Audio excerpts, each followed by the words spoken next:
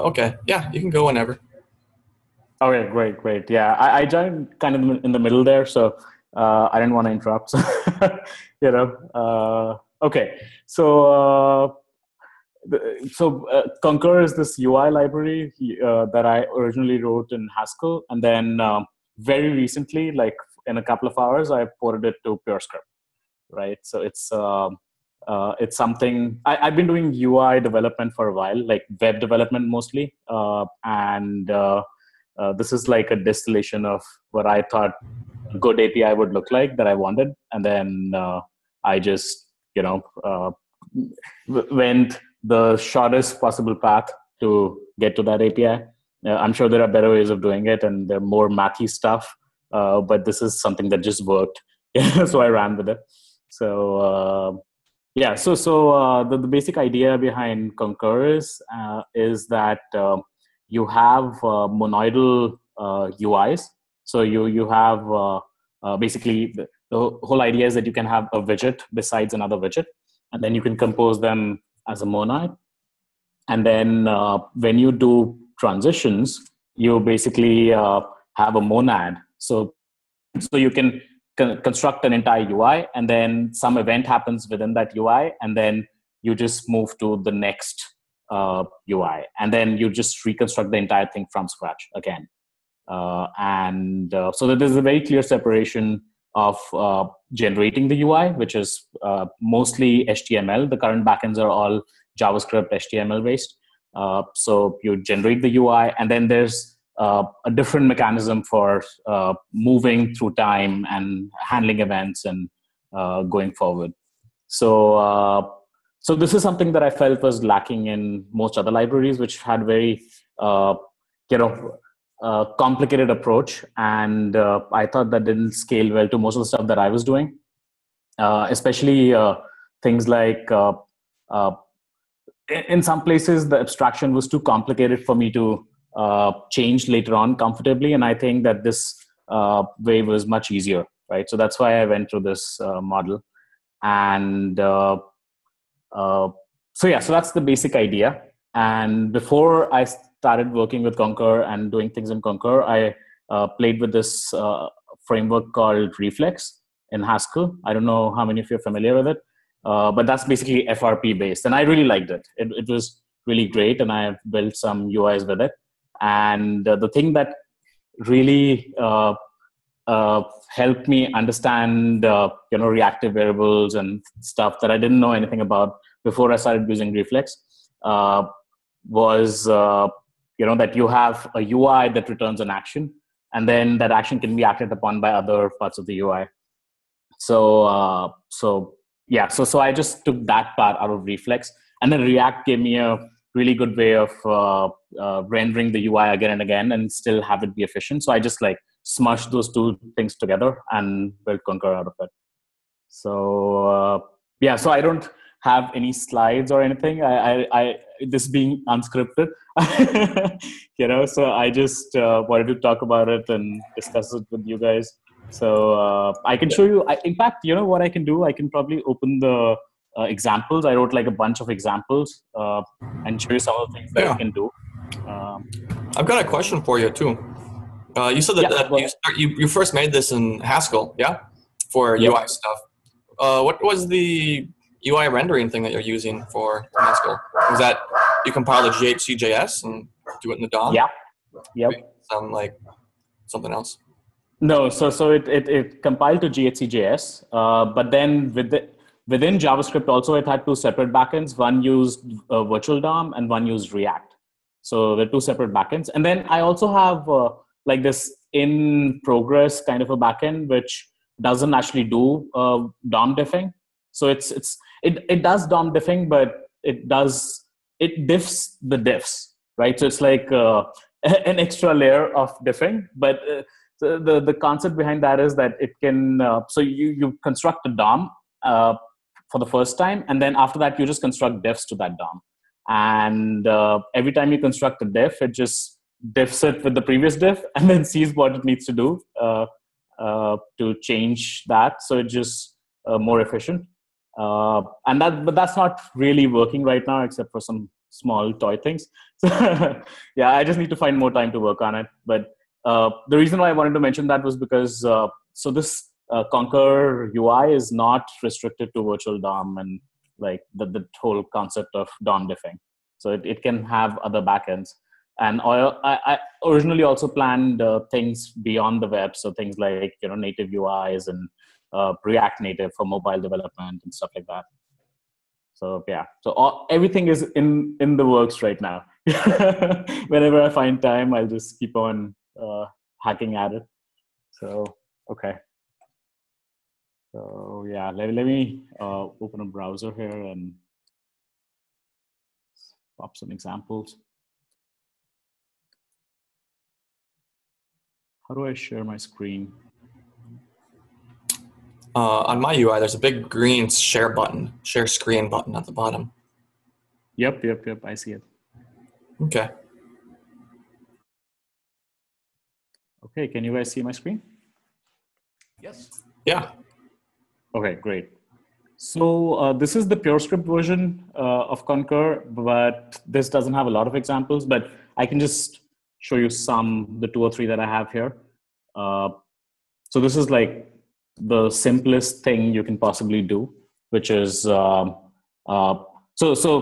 here we have, this is the entire UI that you're constructing, which is effectively just a button. And then when this UI has an event happen inside it, it just deletes all of this and moves to the next thing, which in this case is just a pure effect, right? So it just logs something and then this immediately ends. And then it moves to the very next thing, which is it shows a different button. But because of virtual DOM diffing, it effectively just changes the text here and it shows hello sailor. And then because it's a monad, you can just call itself again and it will do the entire same thing.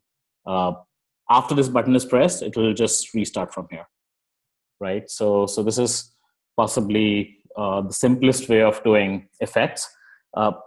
Another good thing that came out of it, a lot of things just fell in place with Concur. So a good thing that came out of this is that in UIs, the best possible place to do effects is when you're transitioning from one state to the other, right? So this monad just makes it very clear that this effect happens at a particular instance.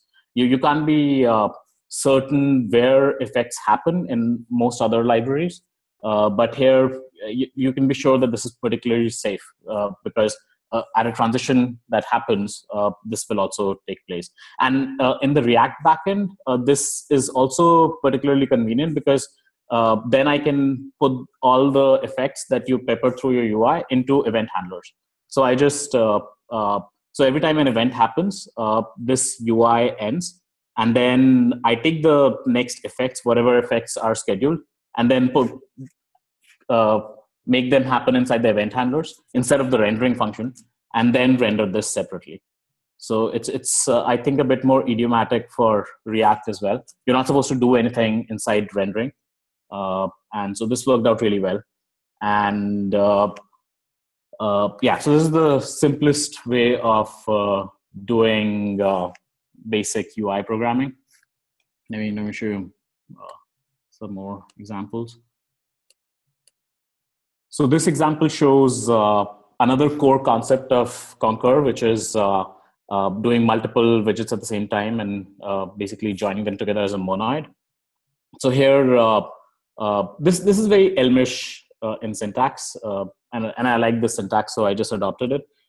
Basically, this is a counter widget where you have up and down buttons, and then you have a label showing the current count, right? So here, it's very easy to read. So you have a div wrapper, and then inside it you have a paragraph, and then inside it some text, and the text shows the current count, right? And you can see that the current count is a parameter to the counter widget. I like functions for abstraction. Things which are too complicated, I think they just make it harder to refactor later on. So the whole idea behind this is that if you want to change the count, you just call the counter widget again with a different count parameter. It's just as simple. And of course, you can wrap a state monad transformer around it or something like that to make it implicit, but it's still, underneath it's still just parameters to functions. So yeah, so sorry, did someone say something? Questions? Well, I guess I was curious about the text button function. Oh, okay. Yeah. So, like, how does like the action get triggered from that? Like you can only attach a, like here I see that dollar, right? Count plus one, right? How, like what event triggers that count plus one action? Okay. So is that like only the on click, or like what if I want to do like an on hover event or something like this? It's on click, and I can show you the code. It's pretty small for the text button. So I just created like a small set of widgets for this.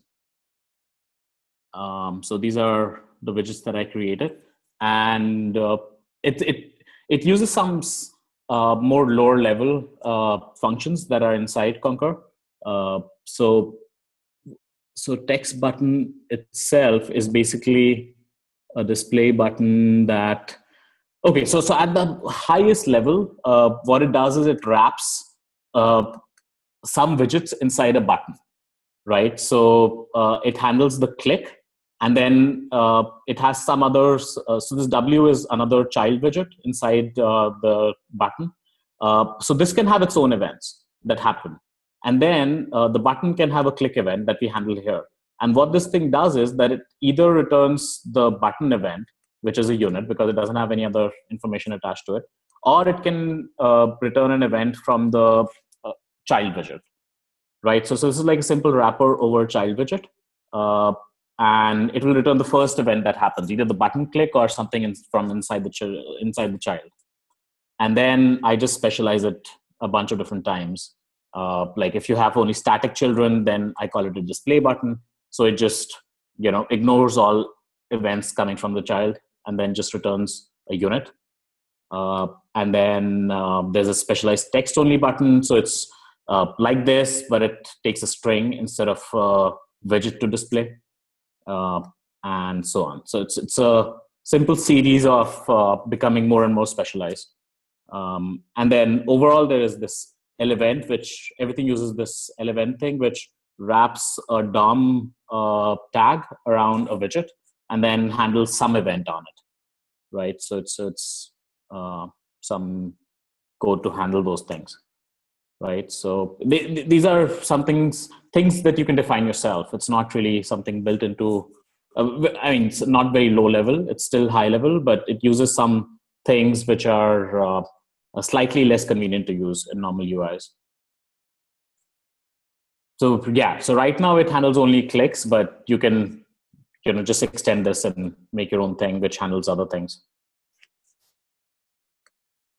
right?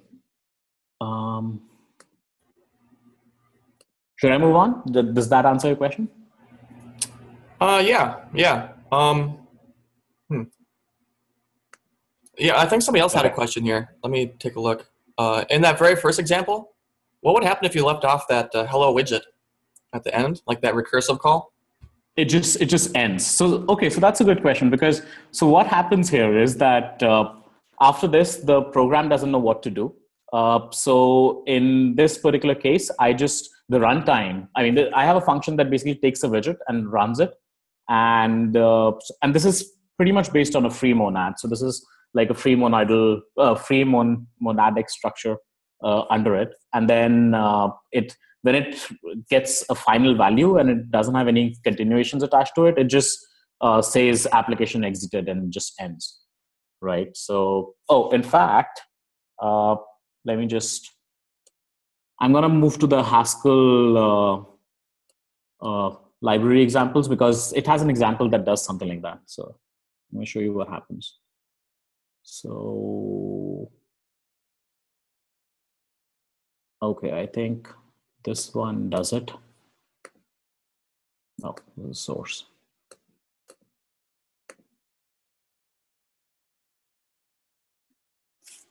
Okay, let me see. No, this doesn't do it.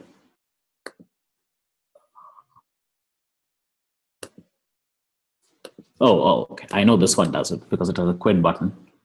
So yeah, it's just some UI. So if you quit here, then the entire application just exits. So it just says application exited, right? So, but you can replace it with anything you want. So ideally, it should not happen. Ideally, you should never have no UI displaying on the page, right? In an actual real world application. So I wasn't too worried about what message I show there. Okay, so I'm trying to figure out how that bind thing works. It looks like it's a sequence of instructions, right? As opposed to building up like a desired state tree, like a React tree. So in this hello widget example, text button will create a widget, and then that lift F will execute when that text button is clicked, and then it puts a new text button. So it just controls one single element on the DOM, right? So right. It'll put one thing in that element, and it'll do some action, put the next thing in that element, right? So that one element, yeah. that one element that you put in there can be that's a whole tree of like whole DOM tree, right? Yeah. So in fact, I'll show you how so these are just widgets, and then this is the main function. So I have a function called run widget in DOM, and this takes the ID of the element you want to put it in, and then just the widget that you want to put it in. So it's just this thing just finds a DOM element by ID, and then just instantiates the widget inside it. So yeah, so it because this is React, it controls only like one section of the page. But so if you don't do the continuation at the end of that sequence of instructions, then just that one element will be removed from the DOM. Yes. So if you have like 5 different concur-managed elements and just one exits, those other 4 will just keep going. Yeah. Yep. So that's what I wanted to point out here. So this happens only in this version of the application. So so this thing is not present in the Haskell version. Like run widget in DOM, there you basically have you can run only one instance of concur on the page. I mean, you can run multiple, but I don't provide any way of actually doing it. So that doesn't apply to that one, but in PureScript, yeah. So this is an entire. So what really this thing does is that hello widget is a complete React element. It's basically a React component, and then it just puts it in this div with the ID hello, and then it lets effectively React manage it, right? So if and this never exits really. So if this hello widget ends, it doesn't have a continuation, then it just shows some text there, right? Which I showed you, application exited. So this will still keep on running. It's never going to remove the div from the DOM.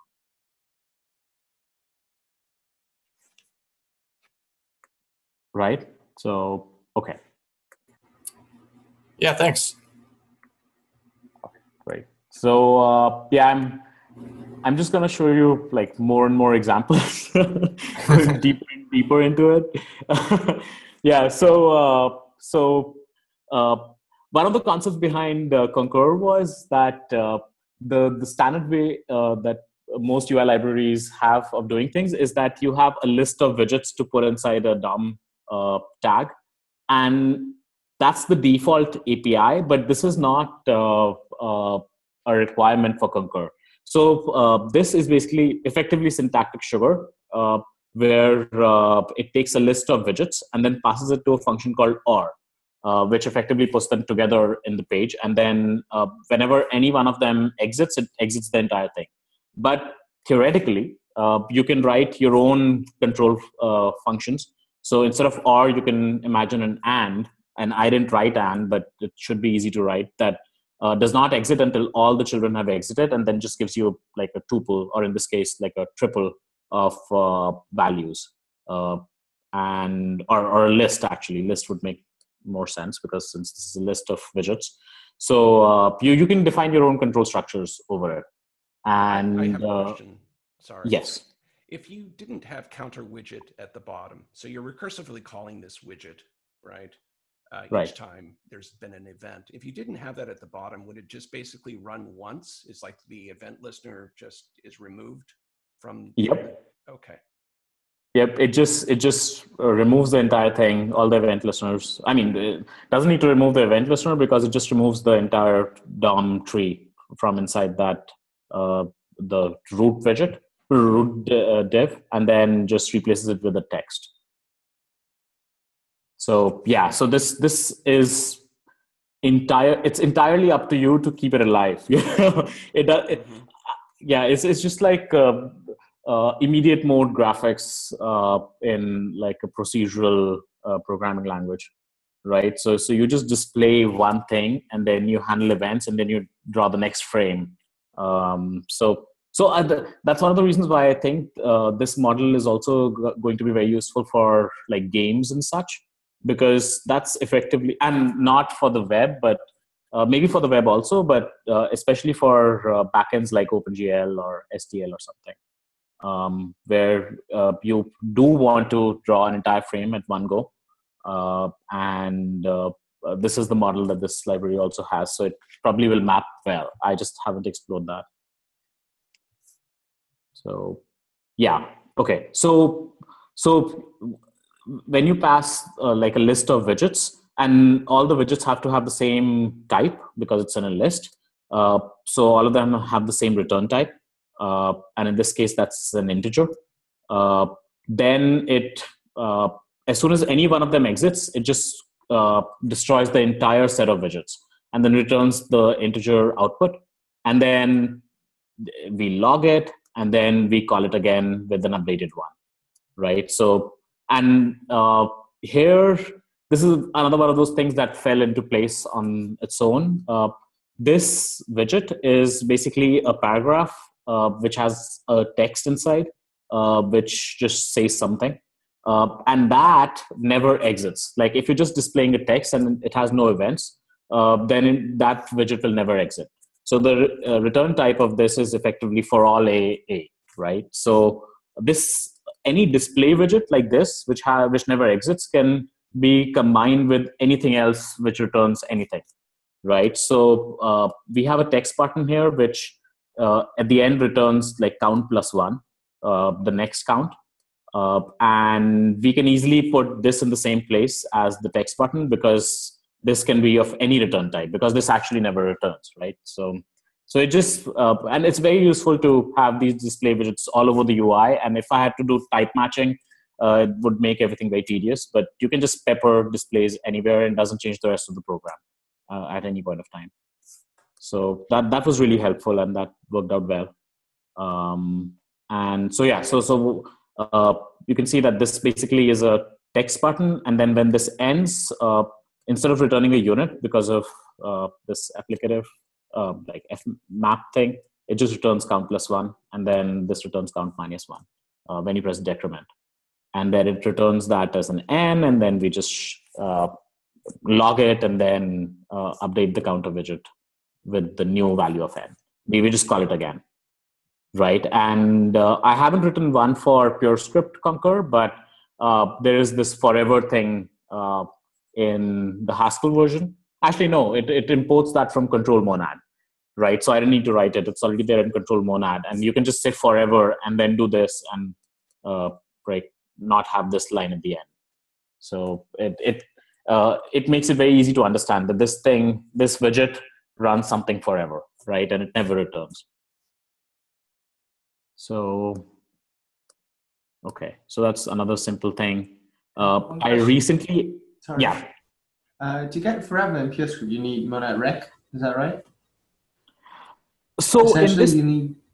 Yeah, you need that. But I realized that because I'm using React and internally it's using React set state. So what really happens is that every time the UI exits, it just does a set state with the new widget, right? So effectively, it just returns. It just does set state and then returns.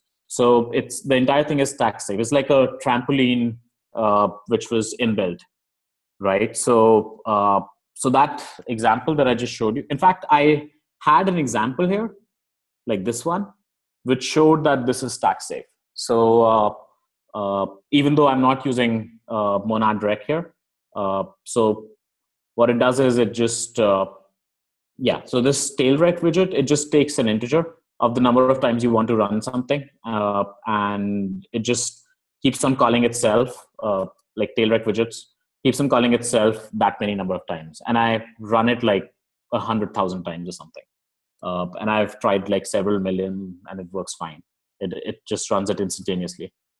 So, and this does not have stack overflows. Right now it's kind of broken because I implemented asynchronous effects using the AF monad, and I don't really understand it that well. I haven't used it a lot in PureScript. So I just have some bugs with the way it interacts with the React set state because that's mutable. And asynchronous mutability is always hard. So it has bugs and it just blows the stack in the current version of Concur. But like before I checked in the asynchronous stuff, it was working fine. This did not blow the stack. For this, I have a function called pulse that's there just so it's not, I mean, if this pulse wasn't there, then for the first 100,000 iterations, what would happen is that tailrec widget is basically tailrec widget again, right? With a new count, where new count is just another variable, it's count plus one, right? So this does not invoke monadic bind, then it becomes like a simple function tail call, and that is not stack safe in PureScript. So that would blow the stack. So I just I have a pulse function which doesn't do anything. It just forces you to have a monadic bind, and then it's a monadic tail recursion, and that works fine. So it's just a silly thing. I'm sure there's a better way of doing it, but this worked. So I just right now that's the implementation. Which version of app did you try using for that? Was it like I think the latest is version 4, and there's been significant optimizations with regards to stack usage. I just did it like a couple of days ago, so it probably is pretty recent. So yeah, I don't remember the version number here. In fact, I can check. So oh yeah, this doesn't have version numbers. Yeah, so I don't know how to check here, but we could check the package sets repository and check for app. Right. Okay. Yeah, this thing. Okay. Yeah, so it was the latest, whatever. It's definitely 4. Yeah, don't worry about it. Yeah. So it wasn't a problem of optimization. It was mostly, mutability with asynchronous effects, and it was just blowing up a lot of things in places. So it's definitely not anything to do with AF. It was mostly to do with React set state. So yeah, so demo is currently disabled for this. In fact, I have the demos here. I can show you. So all of them are together here. Okay, so yeah, so this is like increment, decrement, those things, and then this thing looks like this, right? Okay. So next thing I wanted to show you was how the AF thing really works, and so this is the code for doing AJAX calls. And then the way this works is that I have a lift AF function. Instead of lift F, it's lift AF. And then you can do like AF stuff inside it. So this uses AFJAX to make the AJAX calls. And here you can see that it basically, because widget composition is so cheap in Concur, you would end up using it in a lot of places, like in a single line. So here you're making an AJAX call, and then you're also saying that while this AJAX call is going on, just show text. And this, because this is a text, this never actually returns. It has no events. So this entire thing is a widget that basically shows loading until the AJAX call returns, and then this entire thing ends. So it's like a very lightweight way of specifying your UI. And you can mix F and AF together, and that works fine. And then we just decode it and we just display. So all the rest of it is mostly JSON handling, which I just read the docs for JSON handling like for half an hour or something, and then implement all this in half an hour. So I'm not sure if this is the best way of doing it, but yeah, but this works. I was able to parse like lots of JSON stuff. Can you explain how that loading thing works? Because how I've seen people doing that loading message in most other UI things is they'll like store some piece of state somewhere, right? And it says, is it loading? Boolean, Yeah. true or false, right? And then like in the view template, they go, if loading, then text, right? Then show text loading. Else, show the data, right? So like, right. how is this working?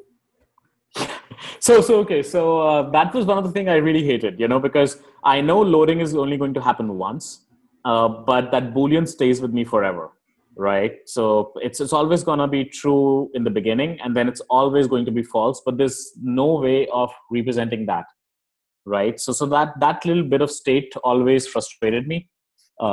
So the way this works is that it's, again, simple asynchronous flow, right? Fetch post is a widget that starts by just logging something, and then it has this widget. This is like a separate widget on its own, right? And this widget is composed of two widgets. So this is the alt. I don't know what this is called. How do you pronounce this? Like, I don't know. Alt. Yeah, it's called alternative. Alternative. Okay. I've heard alternatively. Yeah. Right. So the whole concept is that it will take a widget, and then it will take two widgets and then just do them in parallel. So it'll just place the two widgets together on the page, and it effectively just monoidally appends their views together. So one of the good things about Concur is that when you compose widgets using operators like this, it composes the views together and composes the event handling together in one go. And it's all very intuitive. So that's why you don't have a lot of boilerplate around this. So that's what I meant when I said that composing widgets is cheap in Concur. I didn't mean performance, but like programming overhead. So this is a separate widget. This is basically just an AJAX call, which is in AFJAX. And then I use liftAF to lift it into the widget monad. And it just calls Reddit some subreddits JSON, like the list of posts. And then this is a separate widget that just shows some text, and it never returns. And then when you join them together, this one doesn't have a view. And this is a very common pattern where you have some effect that doesn't have a view, and then you have a view that doesn't have any effects, and then you join them together to have like a view and an effect. So what's happening is that it will show this view until the effect itself returns, and when this effect returns, it's just going to move on to the next thing. So that's an aspect of the alt instance of widget, yeah? That's right, yeah. Okay. Yeah, and that's sweet. Yeah, and that's sort of the core concept behind Concur, because the monad is fine, but then how do you do multiple things on the page? So the operator that we have, this is the core operator, and this is used every time. So when we do things like this, it's basically using this alt operator to combine all the widgets together. So it's just like a folding using this alt over the list. So so this structure where you have a tag and then you have a list of widgets, that's not intrinsic to Concur. So that's what I meant when I said that you can use your own control structures. So this is like a shortcut that basically does fold using alt with all these list of widgets. And you can do your own thing. You can do other things with the widgets. In fact, I probably can think of. So I'll move on after, if this is clear for people. So so this will basically just get some JSON, show loading while you're doing it. And you can also abstract this away. So you can create your own, like a widget wrapper, which will take any widget, and then it will add this to it.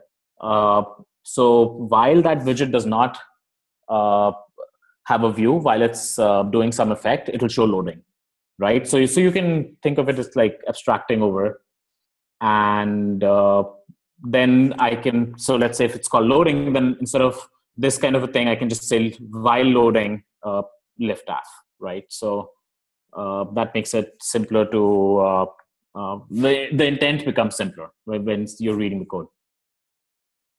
So yeah, so this gets the response, which is like JSON, and then it checks if there was any error. And this is just JSON parsing. In the parsing, I think this uses either. Yeah, it uses either to decode the JSON. And then if you got some post, then you just display. This is another widget that you just create where you map over the posts, like the posts array. And then for each post, you show this, right? So you just show a div with the text of with the title of the post as a text, right? So because widgets are functors, okay, but no, this doesn't use that widget functor instance, but yeah. So it just displays the title of each post, and then it shows a refresh button. So again here, because this entire thing, the displaying of the title of each post is just a display. It doesn't have any events, so it has no return value, or rather it can be any return value, any return type.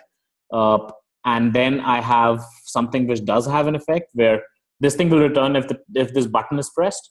So effectively this widget is a widget that will finish when this button is pressed, right? So when you press refresh, this entire thing will end and it will call fetch posts again. So when you say refresh, it will just go back to fetch posts and then just start doing this entire thing again. So that's a simple way of implementing refresh, right? So I can show you how it looks.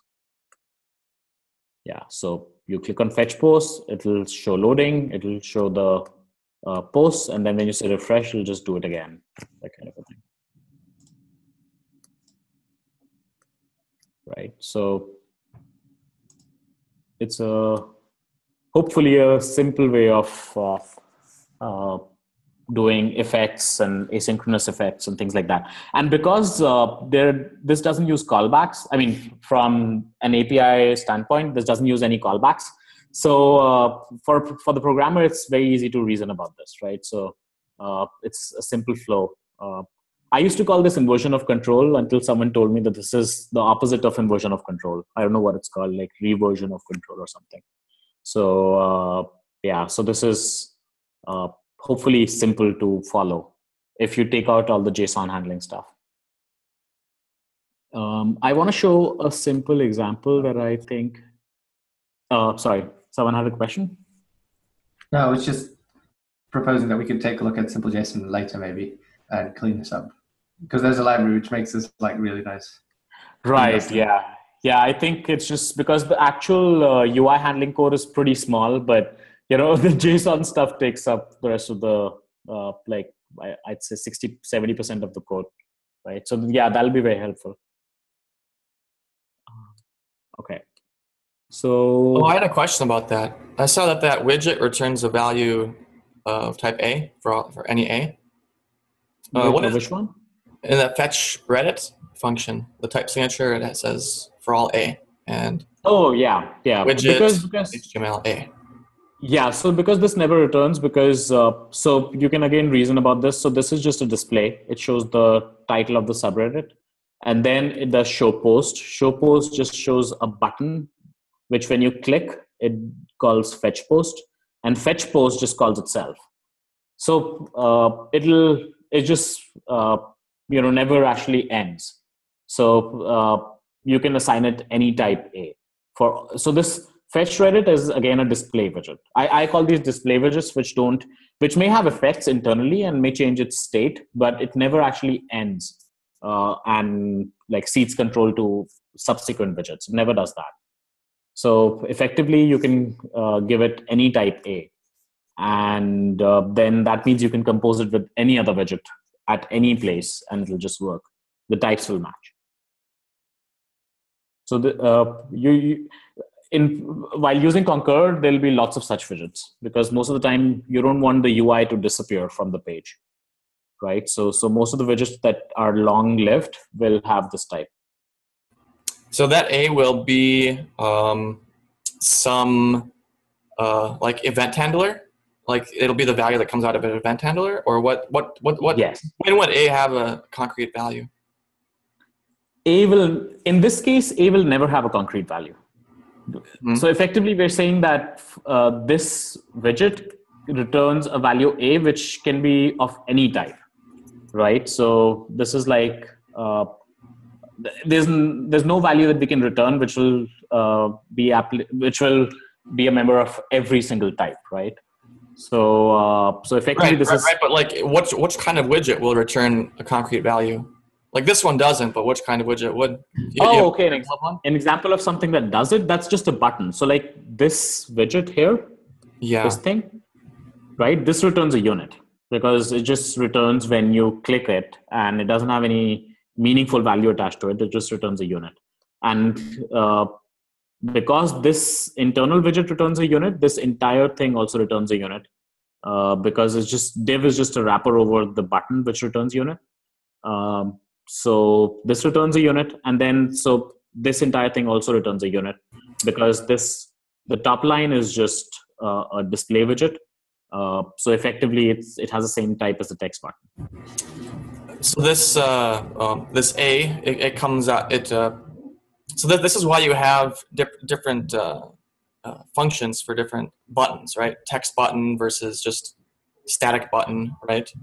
No, so actually, so that is the difference between having. So text button is something where you want text inside a button instead of some other static widget, right? So because this uses the button tag, so the button tag can have pretty much any HTML inside it, right? So so this is specialized to. So this takes a string argument instead of another widget. That's the difference between a text button and a static button. A static button can take any widget. Okay. So it's not output as much as input. Okay.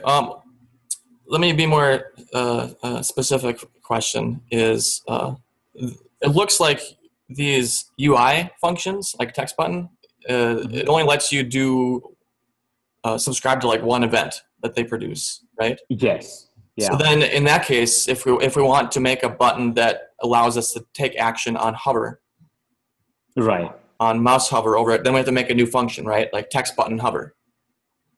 Yes. Or yeah. So, but then once you've implemented text button hover, then you can delete this text button, and then just make it call text button hover instead, right? So because that's more generic. So basically, this is just a set of widgets that I created, like the easiest possible set of widgets that let me do something interactive on the page. But ideally, a full widget set will have more event handling and more things, right?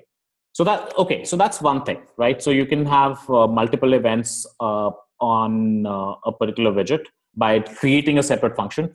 But another way of doing it is that you can create a wrapper. So a wrapper can take any widget and attach an event to it. That's also doable, right? So like if you look at text button itself, again, I'm going to go back to the text. Oh, okay. So if we have 10 functions for 10 different UI elements, we wouldn't have to double that to make like 2 different events. Right. Right. Right. So like this thing, L event, takes an arbitrary widget and just and an event handler and just pops that in. Inside that widget, so it lets. Yeah, that was great. It sounded like it wasn't too composable, but yeah, if you have like. because effectively it just boils down to React's attributes. So what this one does is it just creates a new attribute which has an event handler attached to it, and then it just adds that to the set of attributes that the widget has, right? So it just with the React backend, it's really easy to implement. With other things, it may be difficult, but anything to do with Virtual DOM or React, which are the only two kinds of backends that I've implemented so far, it's been really easy to implement functions like this.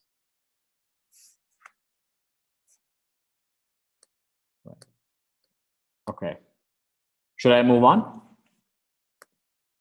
Well, I think Gary had a question. Let me read that. Because his mic is not working. Oh, but I think it's less a question and more a comment. He thinks this is pretty great, and you could build lots of other kind of like halogen or pucks. You could build that on top of Concur. He thinks. Oh, yeah, I've been missing all these chat comments. Yeah, I didn't even realize that there are people writing stuff. So, yeah. Okay. Yeah. Yeah. This is the thing that had me worried was that it may work for like simple examples, but may not work for something really complicated. So I've been asking people for examples that I can implement, and I'll be like, I'll do your work for free if you have a UI that you need to implement. I'll just implement it myself and give it to you. So come up with some complex UIs for me to build, and then for the Haskell one, I do have some examples of some complex UIs. Like this one, I really like because it is not a to-do list, which is what most people sent me. So yeah, so this is something that someone on Twitter just posted a while ago. And it's like a big specification of what they wanted in a program, and it seemed pretty complicated. So I just took that as a challenge and implemented it. So one of the things that was interesting in this was that this had a separate area which was display only. So it has like this entire this entire left section is display only. It just shows the current state of the program. And the reason why that's complicated in frameworks where you don't have a global state is that the state is like littered all over the rest of the program, and you have to somehow consolidate it and then put it inside this display thing. So I thought that would be more complicated, but it turned out to be pretty good. So I can in fact show you this, how this thing works. It's like, you can, so to give you an overview of what this does is that there's some game, Kirby Super or something, Superstar Ultra, and then it has 10 different bosses, and like the first 6 of them can come in any order. So you have to track the times for each boss run.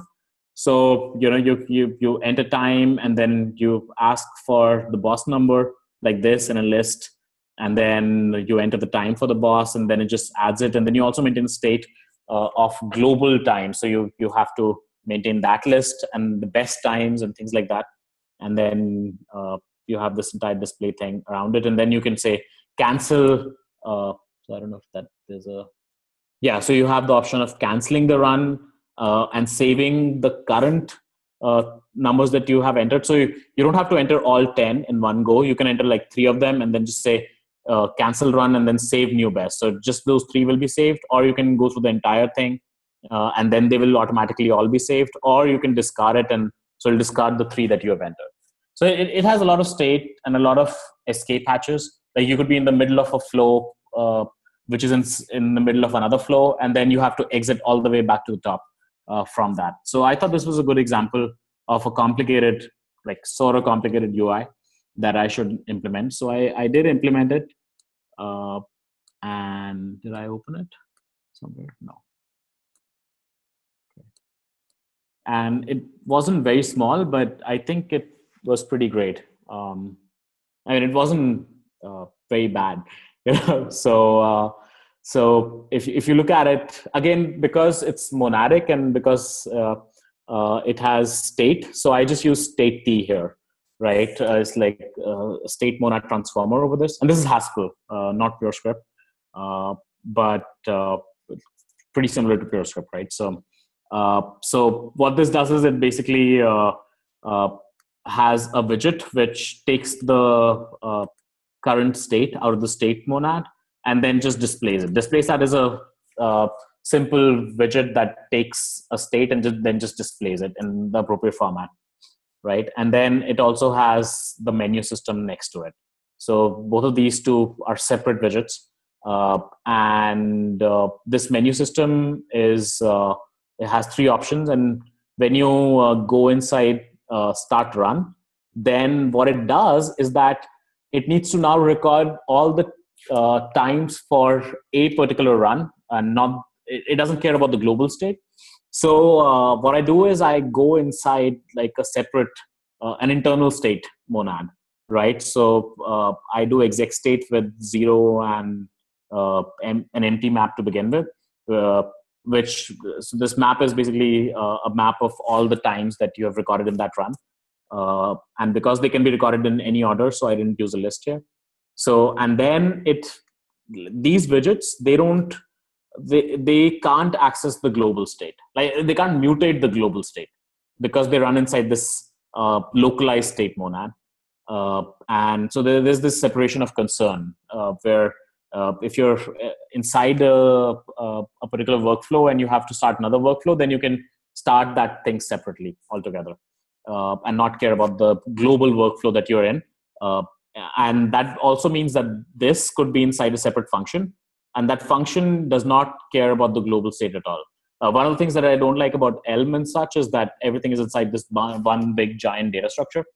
And what Elm basically suggests you do is that you create a global data structure which has substructures, and then you have, I don't know, some accessors, like things that pull out data from the global state, and then you have some boilerplate code to pass it to the right widget, and then so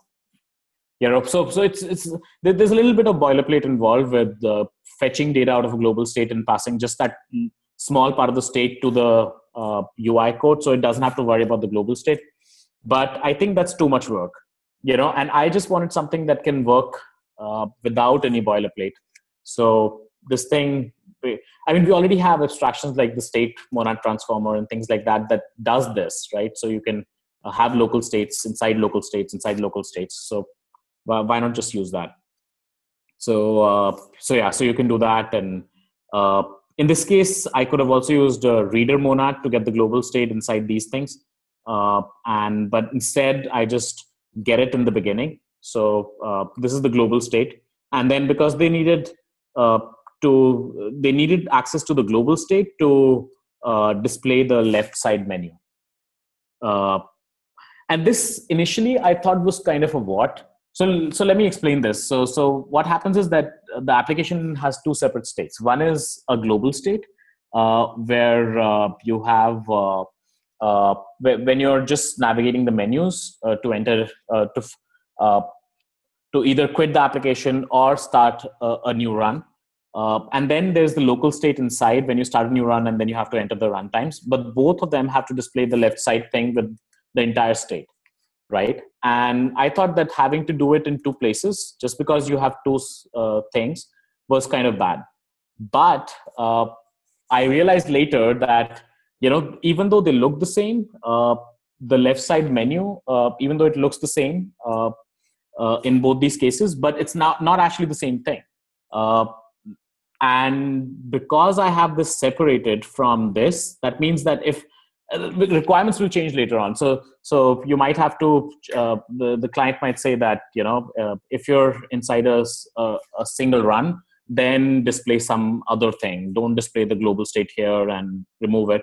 So it just forces you to separate those 2 things out. And if the requirements change and you don't need to display the global state inside this, then that is just easy. Just delete this entire line from it, right? So I think that's a positive, not a negative, that you have to duplicate the thing. And the actual abstraction is, again, abstracted inside this function, display stats. So that is still, you're not duplicating code, just that conceptually the widget is duplicated, which I think is fine. Sorry, go ahead.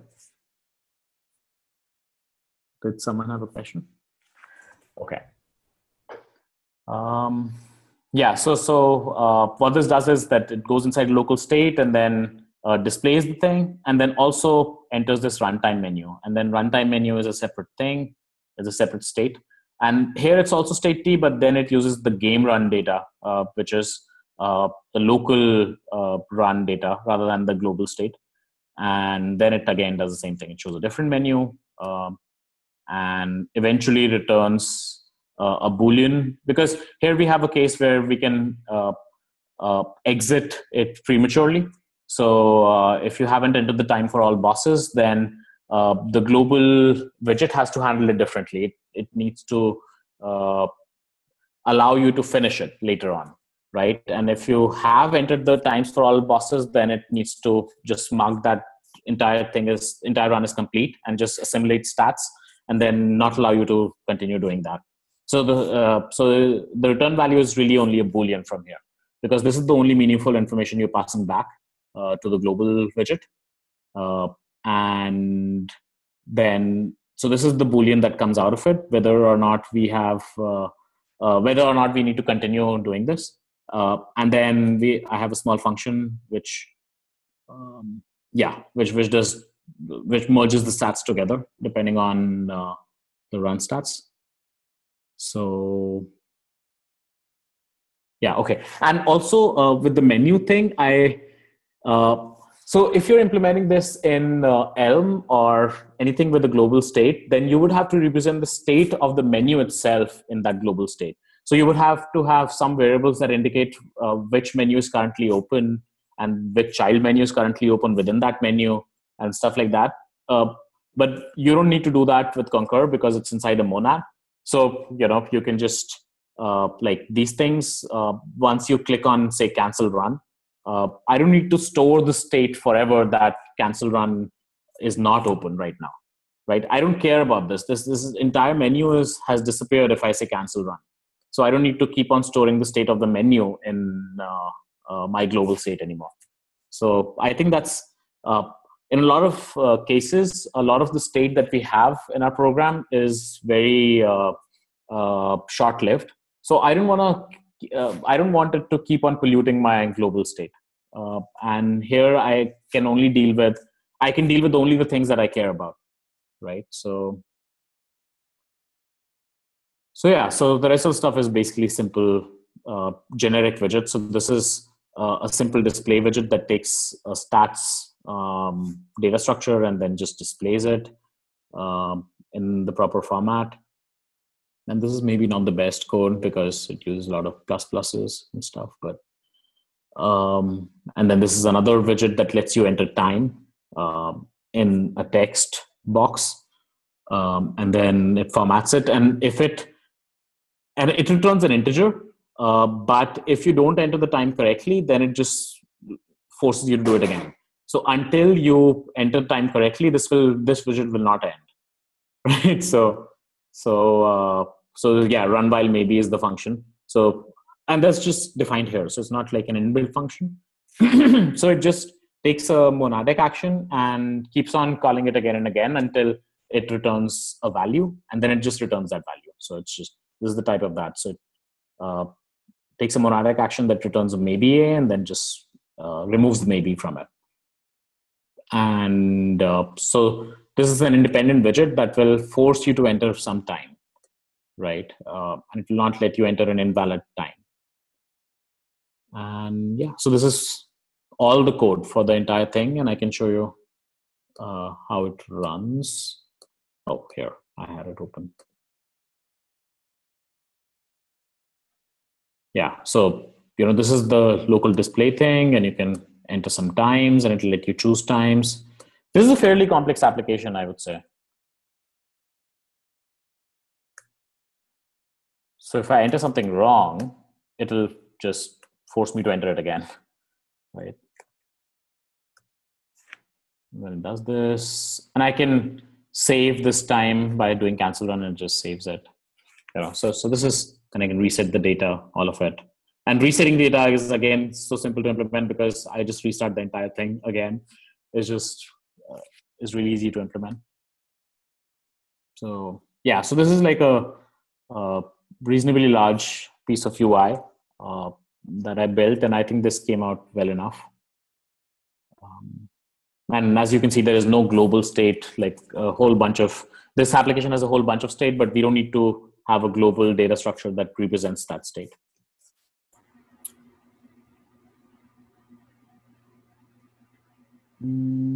Yeah, so I have a lot of examples. I can show you like more of those, but if there are any questions, I would be happy to take those, or there anything else you would like to discuss? I think Gary or Creek had a question. No. Yeah, so Gary asked something. So he said, I did have a question actually. That's relevant to most of the stuff so far. What made you re-implement this in PureScript since you had the GHCJS version already working, etc.? Just curiosity, or was there anything particularly that motivated it? Well, actually, people asked for it. I put it on the Haskell subreddit. In fact, I didn't make a post. I just replied to a comment, which was like, what are you working on that's interesting? And I just replied to that saying, oh, I'm working on this library. I didn't expect a lot of interest. And then people said that this is nice, but I would like a PureScript version. So then I didn't do it at that time. That was like a couple of months ago. But recently, I just felt like playing with it. And I was reading PureScript React's implementation. And I thought that looked pretty simple to use. So I just went ahead and used that to implement it. That was the simplest thing that I could think of to implement it. Right now, I'm thinking of implementing it using Halogen VDOM. So that looks a little bit more complicated. So I still haven't spent enough time doing that, but I'll probably do it.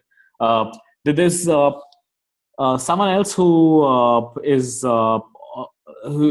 opened a few issues on GitHub, and he already has like a working Concur implementation that uses VDOM. So I mean, that's like a small gist of something that works. So I plan to take a look at it and see if I can adapt it into a common thing which can work for both React and VDOM.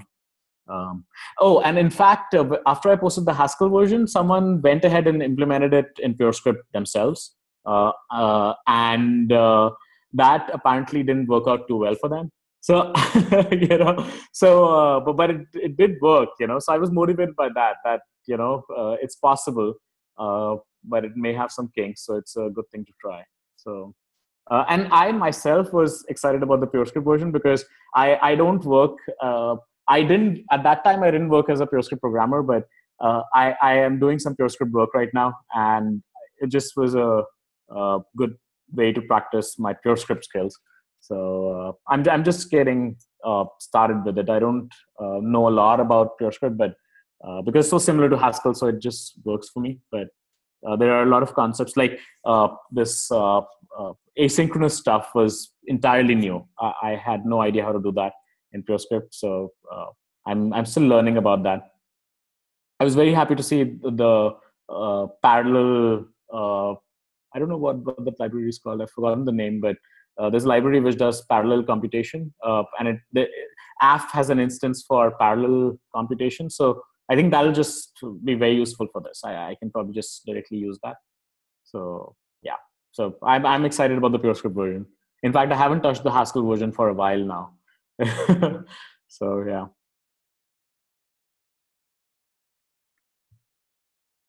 Yeah. So. Can you not bring up the chat yourself? Or I mean, I can if you can find it. Otherwise, I can read his response. Whose response? Gary, the guy who asked the initial question, basically. Maybe somewhere where the presenter thingy, does it put like this little widget on your screen somewhere? Is there like a chat thing that you can click on? I think when I present. Sorry, so are you asking me to bring up the chat window? Yes. I already have that up. Oh, I see. So you can see his response. So I'm just. I just I just saw it. So I have like different screens and I just keep on switching between them. So so I have the chat window open now, so I can see it. So okay. So So okay, so are you saying that halogen VDOM is more suited to this than React, or are you talking about the AF thing? Halogen VDOM? Okay, great. Got it. Okay, yeah, I'm excited to use it. Yeah, the VDOM thing, I assume uses the JavaScript VDOM library, or is that like an entirely new implementation?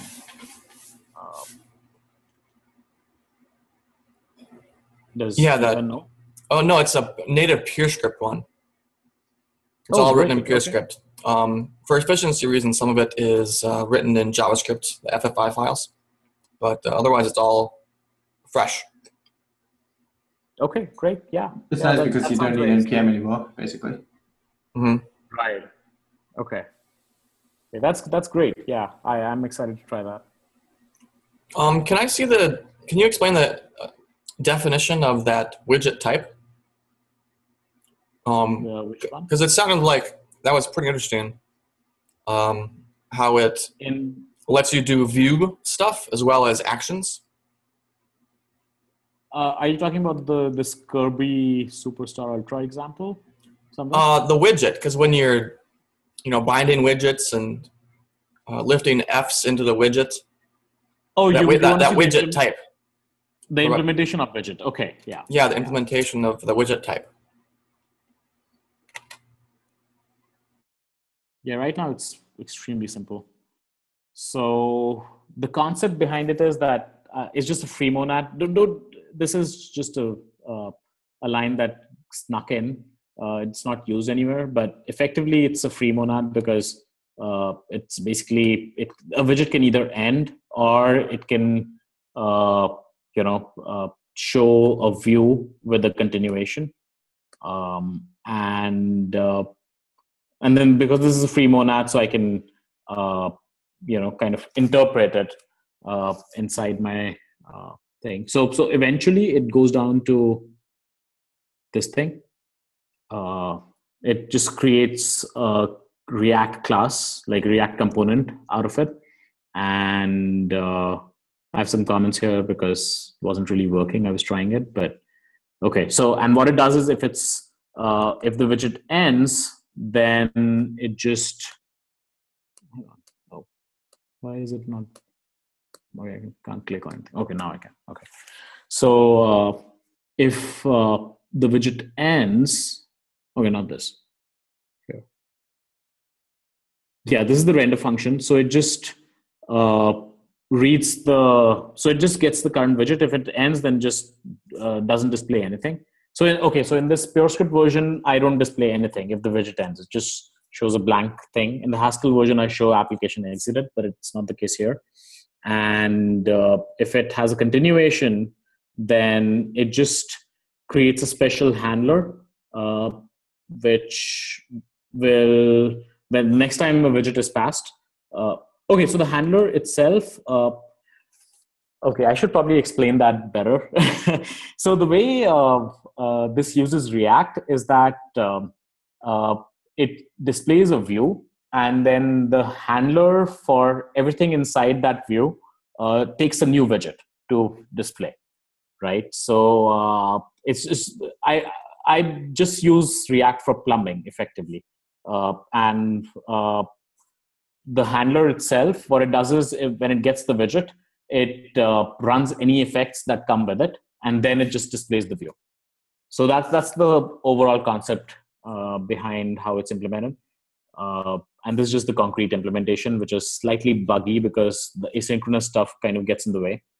But yeah, so that's how it works. It just writes states with the widget and exits. And because you've done write state inside the event handler, it just calls render again, and render gets read state and gets the new widget. And thankfully, React states can be anything. So in this case, it's a complicated widget that I just get in the render function. So yeah, it's a pretty simple implementation. In the Haskell version is slightly more complicated because the React bindings were kind of immature. So I just wrote my own, like, really simple ones. and that doesn't support a lot of things. So the Haskell code itself had to be more complicated to accommodate those changes. You talk about your code like I talk about my code. Yeah, it's pretty good. It's buggy, but it does its thing. It works. It's not bad.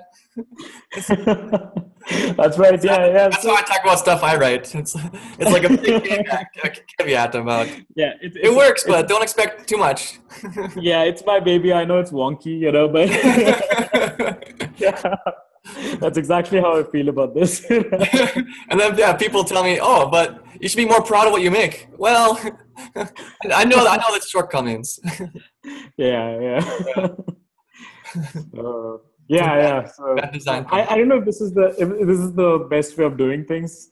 So, but yeah, it works. But that was my concern. Mm-hmm. Yeah. Any other questions? Or maybe anything else that you need what you want to talk about, Anupam?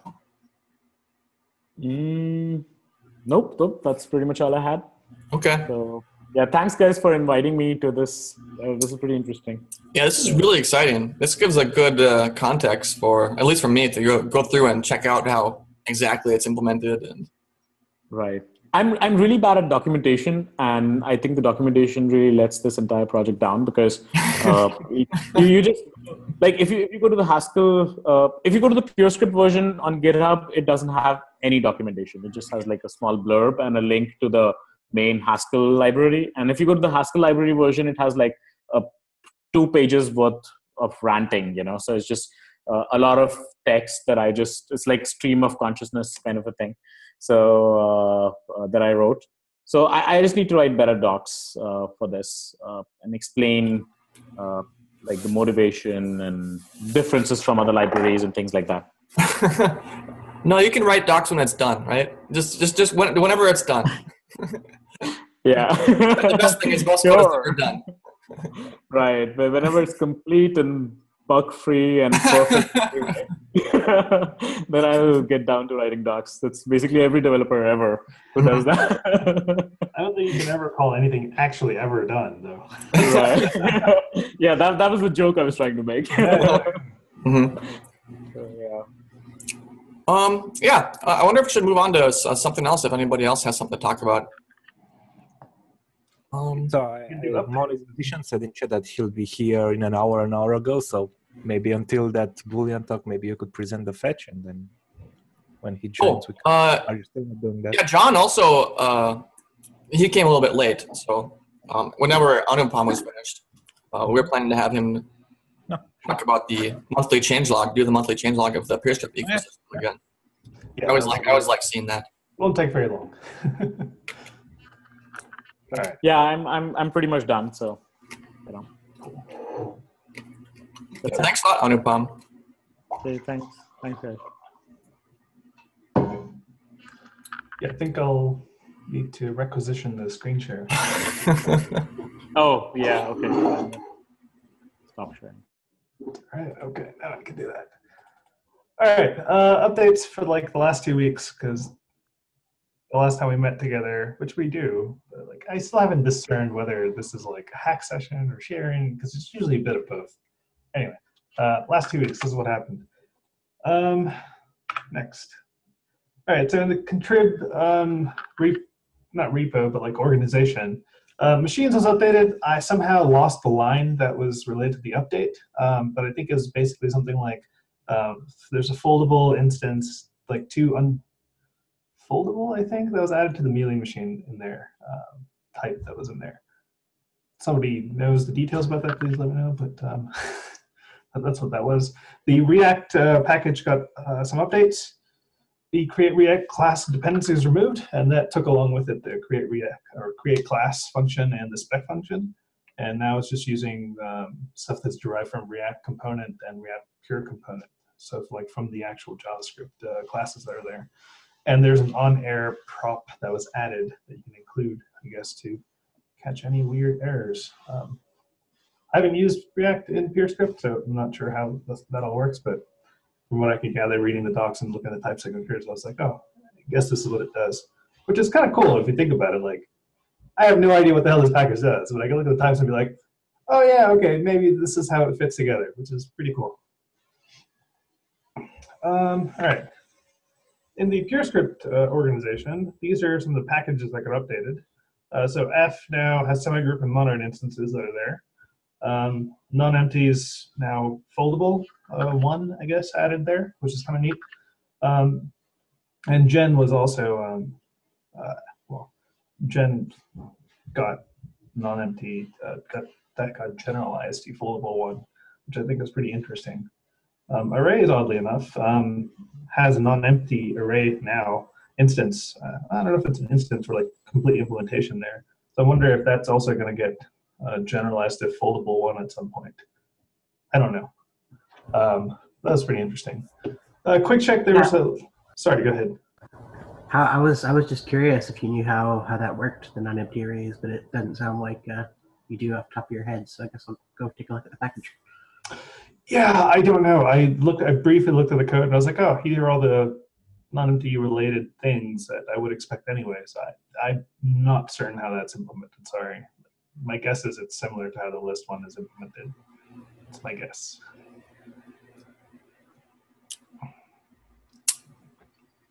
Yeah, the PureScript arrays package, that's mostly wrapper around the native JavaScript arrays, right? Right. And generally people use that to feel a little bit more efficient. Yeah. Yeah, if you're doing... So this non-empty one, is that like also kind of just a wrapper around some JavaScript native one? So yeah, Gary's answered in the chat. He says it's a neat type over normal arrays, but can only be constructed safely. Oh, okay. So it's just the construction part of it. It's a little bit more than that, but yeah, from what I can see. I suppose like some removing operations too. Yeah, let me see if I can bring that up. I just had it up here. Arrays. Yeah. Because yeah, if you're going to remove elements, that's going to have to return like a maybe non-empty array. Yeah. I imagine. Or just a regular array, I guess.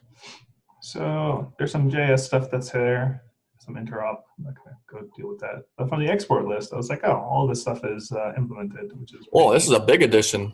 Yeah, it's pretty huge. It's sort of equivalent to the I guess the expectations that's already there in the array package. So I mean, obviously a bunch of it can be derived, but that's fine.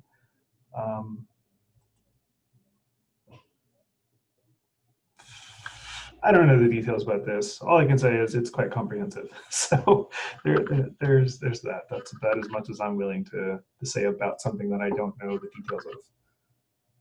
Anyway, y'all can take a look at it whenever. Back to the little Sherry thing. Where'd it go? I think this is the screen. Yeah. Quick check part was interesting reading about. Like whenever you have a generator and you call resize for that, the seed is now modified as well. So now you get a new seed along with the resize operation, which I thought was pretty interesting. Anyway, there's that. This thing that says gene, that says exported filtered. That just should be gen. The gen package, there's a generator for that as well that now exports a filtered one, which basically says, hey, use this generator, but FYI, filter out all these values I don't care about, which is kind of neat to have in the generator when you're using that for values. There's that. PSC package, so a whole bunch of good stuff in there. There's a new version out, FYI, if you want to pull that out. It's got a couple of new things. There's a formatter that's there for packages JSON that's built in, so you don't have to manually format that file anymore. Hooray. And there's implement added from Bower. So that's usually like one of the contentious, not contentious, but like one of the things you often miss out when you're saying, hey, I'd like to add a package from Bower, but since I'm using PSC package, I can't really do that. But now there's a command for that, which is pretty cool. So now you can have your PSC package sets, and you can have stuff from Bower as well. So that kind of helps you build your own local package set, if you will, but you don't have to like fork off the official. I mean, you should fork the official one and use that. I think that's the intent, but you don't have to, I guess. Which is kind so the add from Bower is like a maintenance tool for maintaining, like adding stuff to a package set. And that could be used for that central package set. Sure. Or if you want to just maintain your fork of a package set, you can just add from Bower into that one too. Like it's not meant for just like on your own computer, just one package set there. Well, I guess you could too, just a package set. Yeah, you're right. Yeah, you can do a bit of both, right? Like if you fork your own, obviously you're going to modify it anyway. But then if you want to share that package set with other people, you're going to have to push it up somewhere. Correct. Yeah. Mm-hmm. So yeah, those are a couple of new things that were installed, and there's a bug fix there where if you just type in PSC package install, it pulled the entire dependency tree. So now it no longer does that if you didn't specify a package.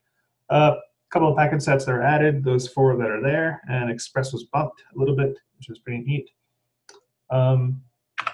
And the compiler itself got a few different patches, I guess, that were merged in.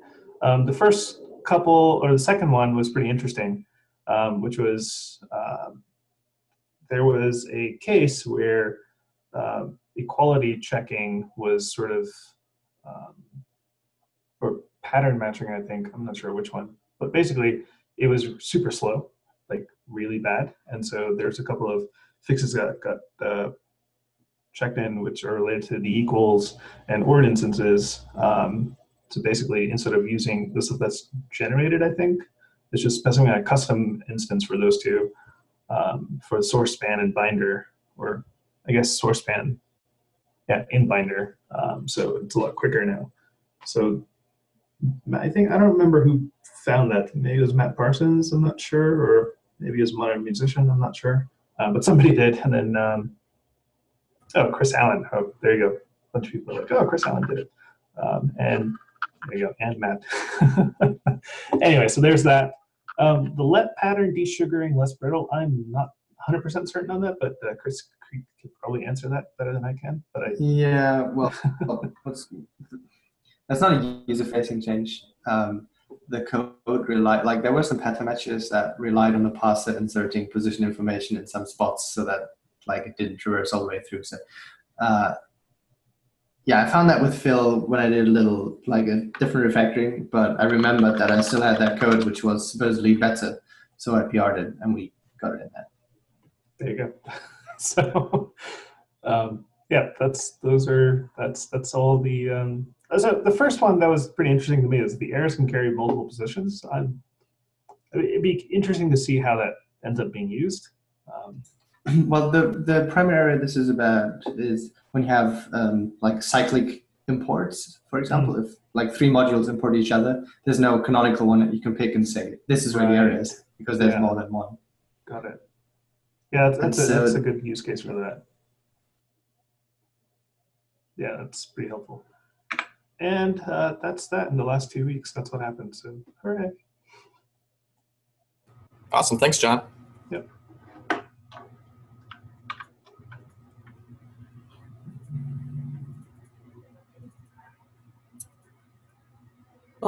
Let's see, what's next? Oh, let's see, Monad Musician got here now. Yep, I'm here.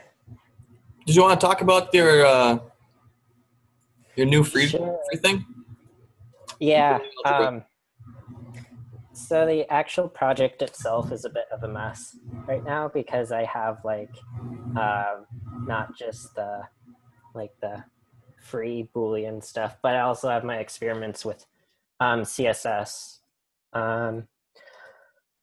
Let's see, share my screen.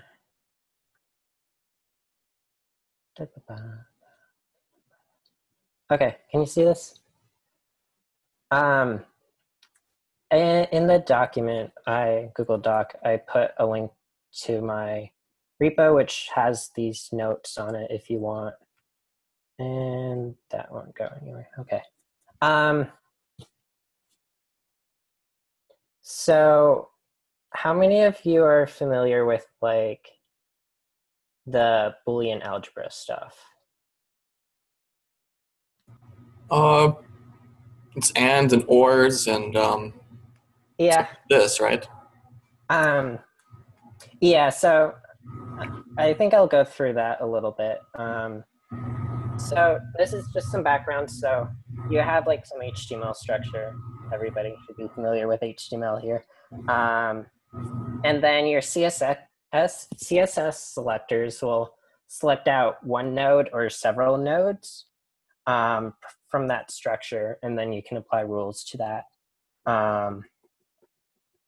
So my notation here is, so you can have an immediate child selector.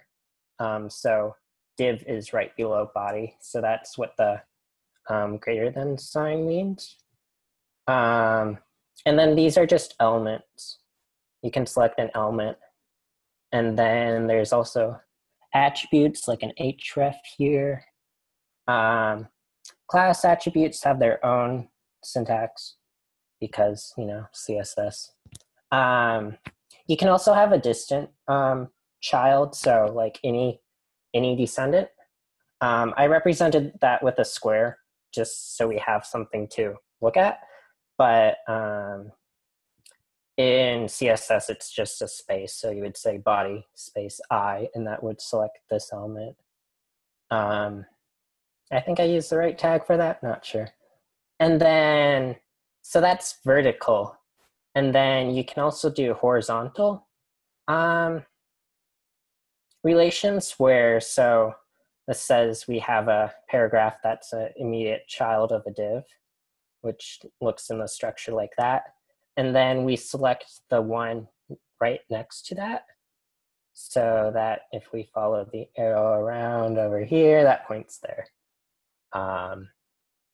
So it's any like sibling, direct sibling after whatever that specifies. And then you can have a more distant sibling relationship where we're pointing to an I node here. And then we select any bold nodes after that, which end up being those two. Yeah, so that's CSS. Yeah, so I grouped these into vertical, horizontal, and then immediate and distant. This distinction will help when we're considering things later. Attributes, elements, and then if you want to match multiple things, you use a comma. And then there's a weird negation selector. I have not actually tested any of these CSS rules, but I assume the negation selector works like this. There's a couple weird rules around it, like you can't nest a knot within a knot. But that isn't a concern for what I'm doing. Pseudo classes, pseudo elements, those are weird, but you can deal with them. And then there's also the star or asterisk, which matches anything, which is not so important in like CSS rules in general, but it is important in making sure we have a full Boolean algebra with everything we want to support. And then there's no like false or match nothing, but you can just negate your match anything, and that works. So now from the Boolean algebra side of this, there's like the classic Boolean data type, which is true and false. And there's a number of useful operations you can define, but primary one are what is true, what is false, how do you negate it, and then conjunction and disjunction. So conjunction is just and you probably have an intuition from that just from like using language. Like in linguistics, we'll study like both and. In Latin, that turns into et. And then disjunction is either this or that, or maybe both of them too. And then Boolean algebras, you can have not just the Boolean data type, but you can lift it over a tuple. Get two of them working together, and it still satisfies a bunch of laws. And then you can do predicates here. So we can have some element we're matching on and then produce a Boolean result. And we can combine that in the same sort of ways. So we can match a keyword instead of like giving this an argument and matching the argument against all of these, we can just combine these predicates like that. So then there's algebraic properties of Boolean algebras. This is where the monoids come in, of course. Everybody was waiting for that, I'm sure. So there's a lot of properties here. I'm not going to lie, but commutative means we can flip everything around. So A and B equals B and A. Monoid implies associativity and identity already. Idempotent is the one that sort of distinguishes this sort of pattern, where if you add an element to itself repeatedly, you just get the element back. So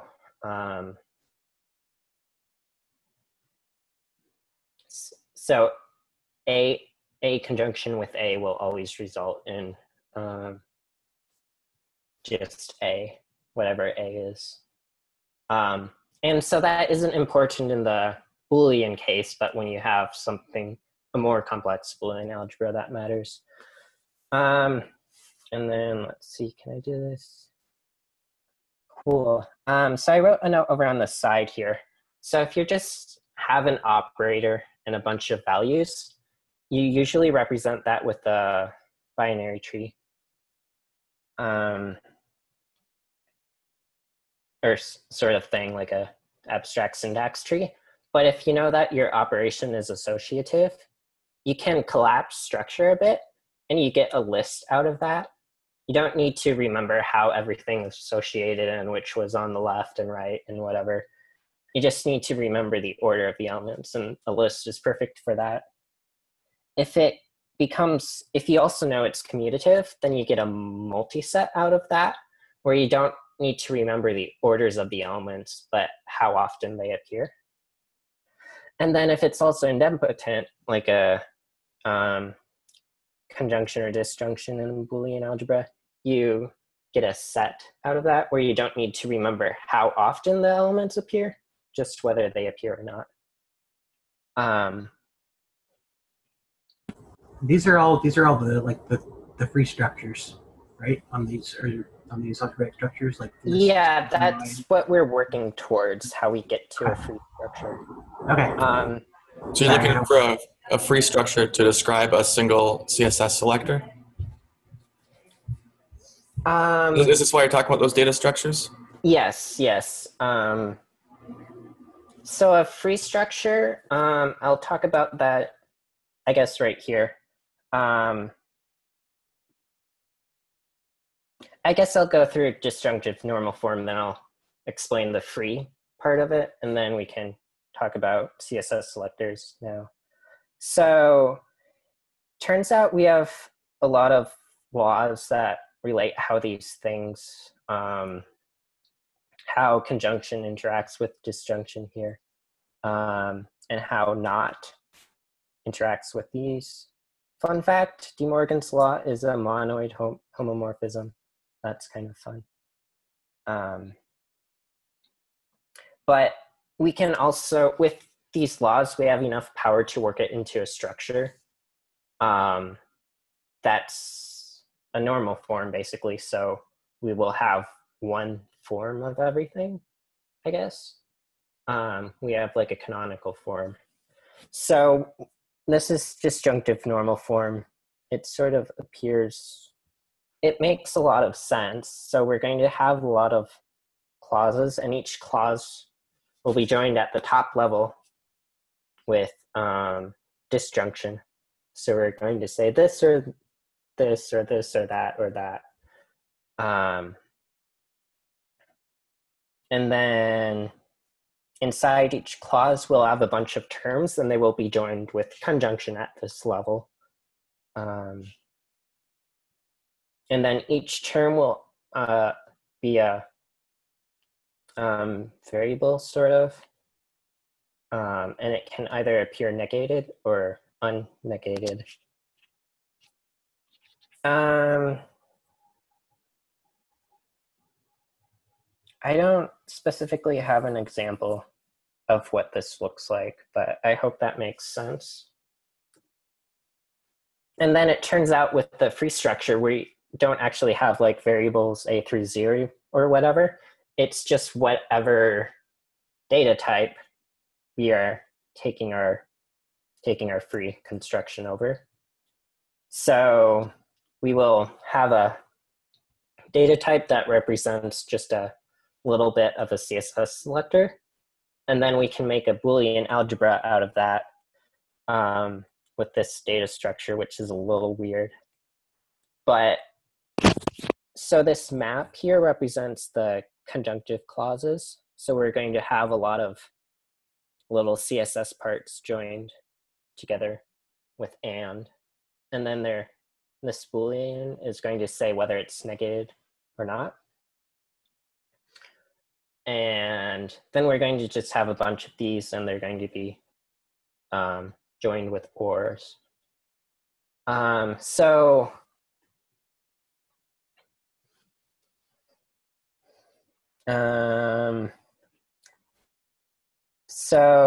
taking an example here, if we are matching a div element, and then we say we also want not to be a div element, that doesn't really make sense. So if we just turn it into false, that works well. And what that looks like in terms of map, let's see if I can pull it up here, is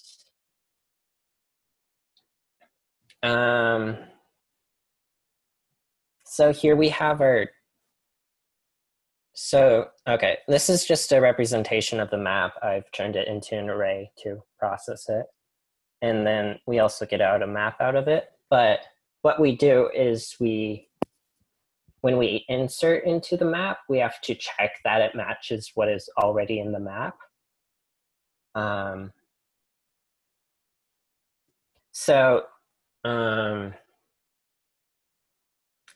So basically for the reason that we won't, if we have div and not div, then we know that's going to result in false. So we just want to get rid of that clause. That makes sense. So maybe I should walk through this a bit more. Okay, so my normal form here, I have two representations for it. One is the set and map thing, and then this is just the unfolded representation in terms of arrays. And then we're taking the array version, and then we're mapping over each one. And then this just turns the maybe back into the data structure we want, which is an array. So how that looks like is we take every element that already exists in there, and we're going to just give it a just on there. And then we're going to generate a map back out of it. And then if we have two keys that we want to insert into the map, we're going to make sure they agree with what their positivity should be. And then if they don't agree, then we're going to just cancel out that whole thing with sequence there, and that disappears. And then nothing will propagate if we happen to have lots of duplicate keys. So that's one of the normalization properties there. And it helps us maintain laws and simplify structure because we don't want to end up with a complex structure.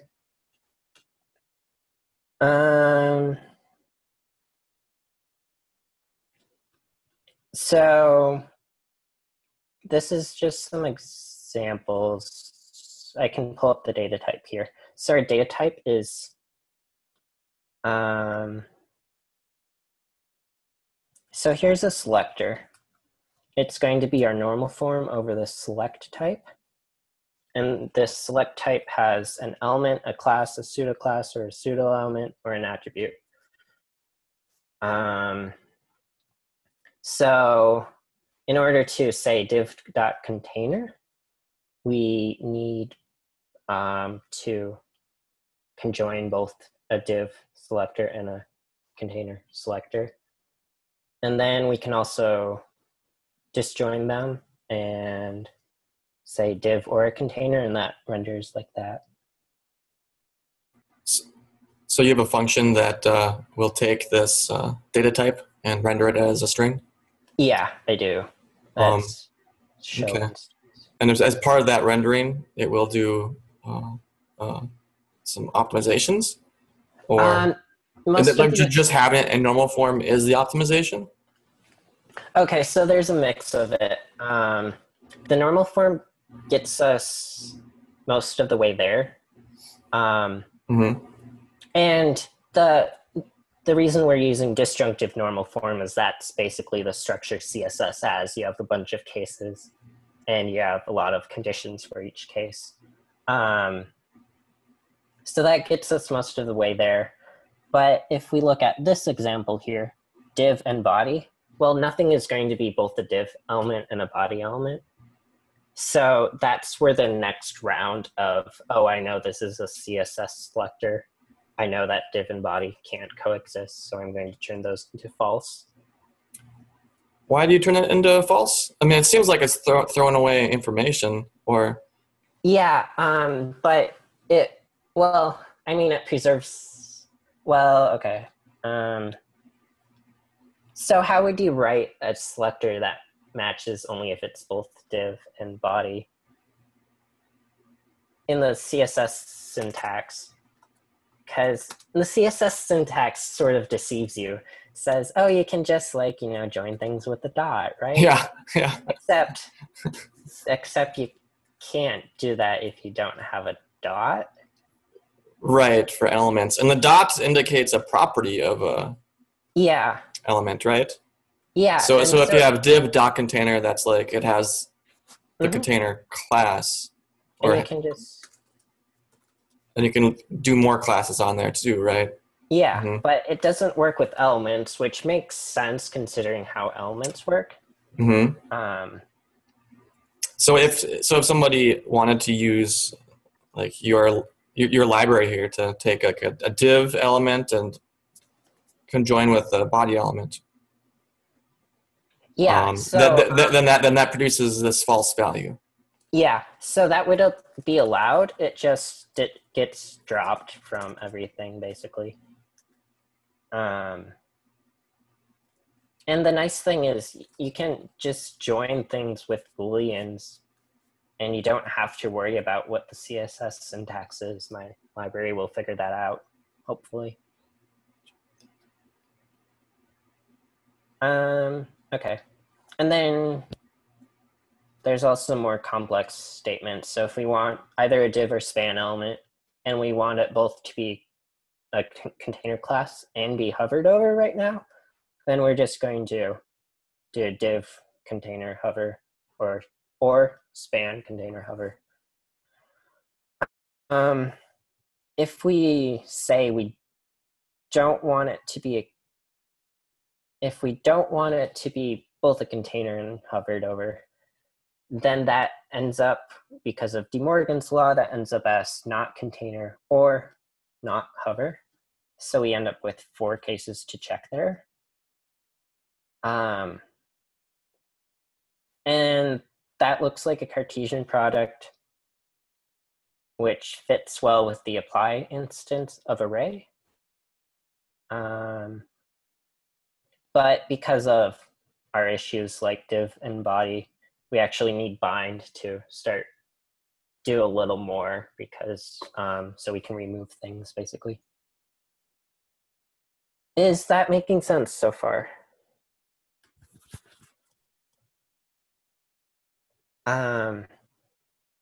Yeah, I can continue my thing here, but then it gets really complicated, and just want to make sure everybody's... Yeah, I think can continue. Yeah, so this disjunctive normal form is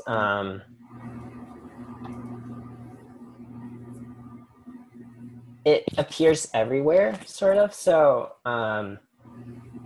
not everything forms like a Boolean algebra. It might only be like a semi-ring, but like this BNF syntax I faked over here, it looks like a bunch of disjunctions, and then you have to have this and that and that. So it's sort of like that. And then algebraic data types are, of course, we have a list of cases and things each case must have. But you don't really get to negate things in an algebraic data type. It's only a hating algebra. Yeah, types. Hating algebra, yeah. Yeah. Okay, so now the question occurred to me, which was my downfall for the past couple weeks. How do you do this with like the combinators for selectors? So if we have two selectors here, I'm just going to start referring to them more as variables now. If their relation is immediate, then we can just say, well, something that is has class B and is immediately below an A node, and also has class D and is immediately below a C node, then we just do B and D here, and then A and C here, and we pick the same relation. That makes sense. Then we can sort of follow the same logic here because these are all immediate relations. But because we're mixing horizontal and vertical now, we, oh, there's a typo here. I need a DNA. I thought I was doing so good. But so we'll start at the end here. We'll join D and H together, and that should be there. And then we'll look at the next horizontal level. So we see C and G here, and then B and F. And then this selector sort of runs out, but that doesn't matter. We keep following the other selector. So E plus BF plus CG. And then there's this A left over here, which is at another level. So we add 2 vertical levels here and 3 vertical levels here. So we ended up with 3 vertical levels.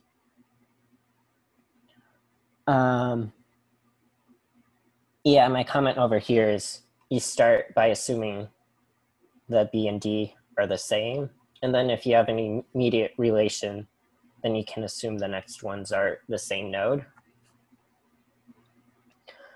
Okay, now it starts getting complicated. Now we don't have an immediate sibling, but these can be, so the A and B here can't be the same element, but they can be 1 element apart or 2 elements apart or 3 or basically any number of elements apart now.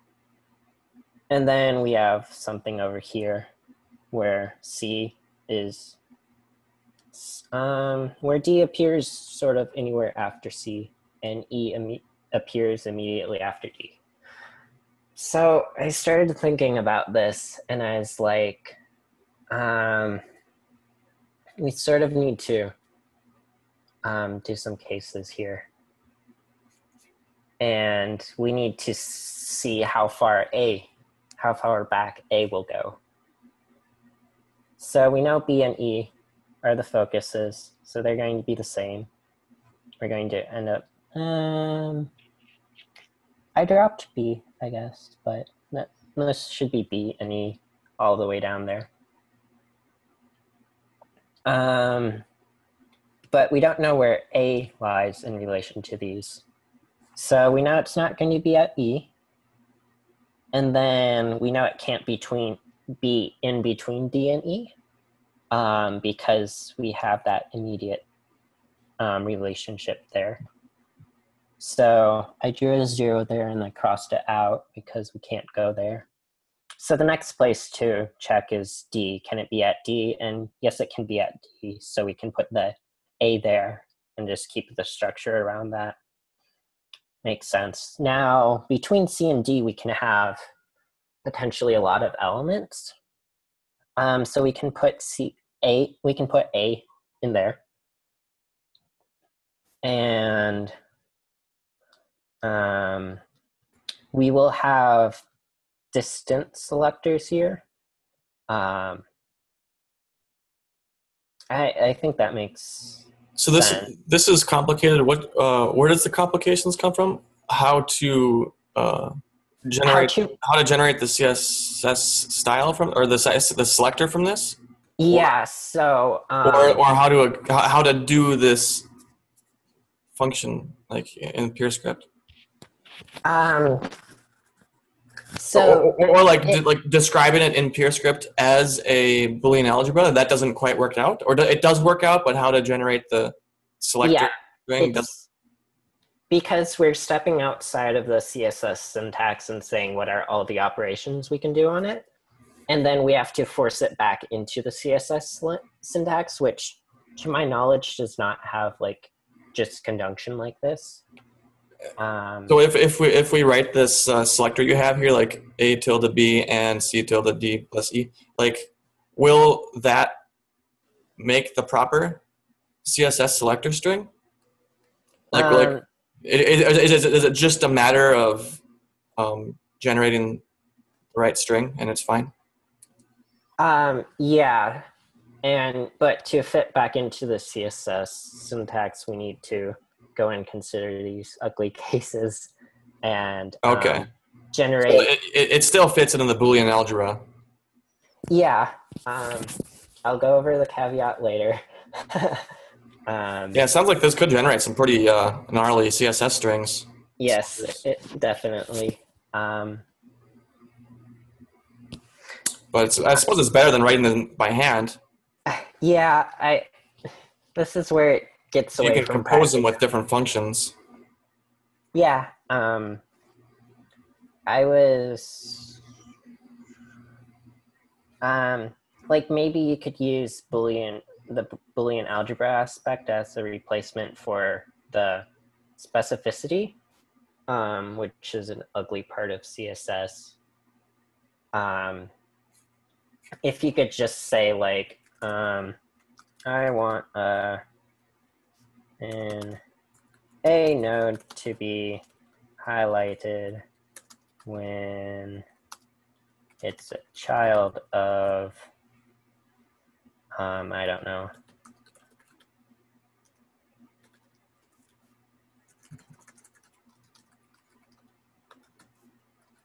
There.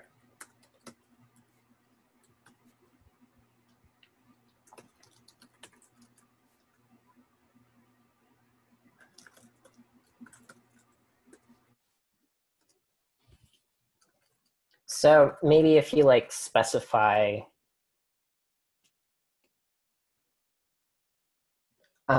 if you make sure you're I don't know how to explain this, but normally you would have like,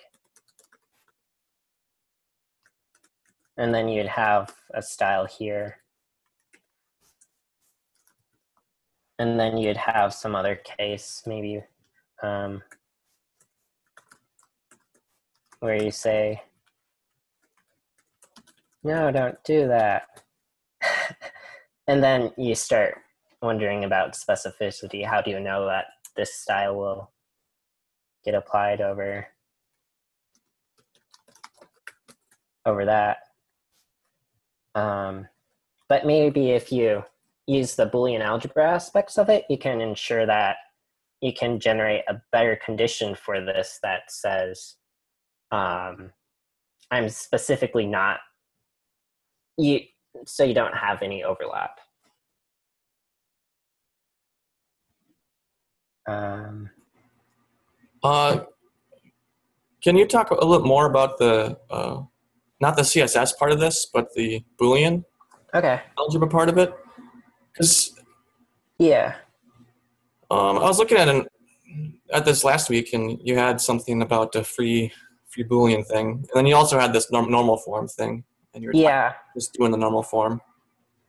Yes. So like, what does this free thing allow you to do generally with it? Because you can take any data type and just build up a data structure of conjunctions and disjunctions and knots.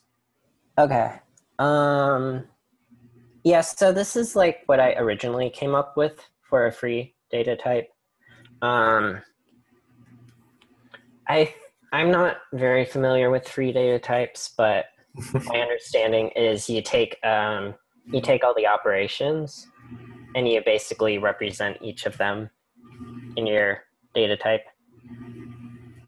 And so I have true here, and then this is, I'll save that for last, and then or here, and then not.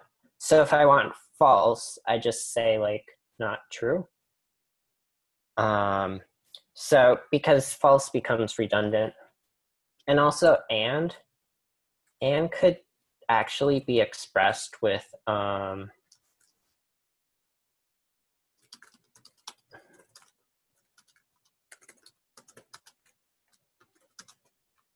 that, but that's a little ugly, so I didn't include that. And then there's also your actual elements here of your thing you're taking it over. And the best explanation I would come up with for that is they sort of act like free variables in your thing.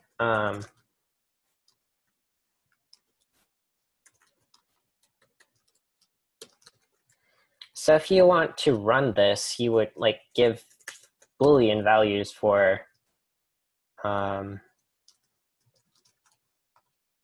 those variables.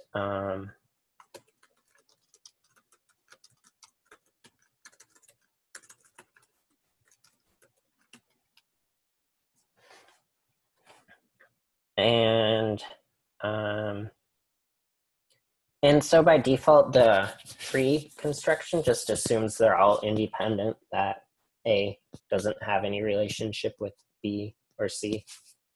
But as we have seen, that is not the case. We know that div and body can't coexist. So there's room to do more on top of that.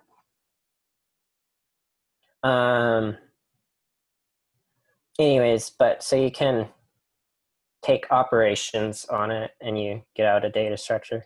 And then what you can do is this lift free, or I think this should really be called lower, but I'm not, I just copied it from somewhere. So you can go to a more concrete Boolean algebra out of that. And so it will go through the structure, and if you have an element of the A type that you just plopped in there, then it'll put your function on that. And then otherwise it will use the actual Boolean algebra functions to go run over the structure and see what you get out of that. And then I started trying to write simplify, and I realized that there's a better way to do that, and that's the normal form.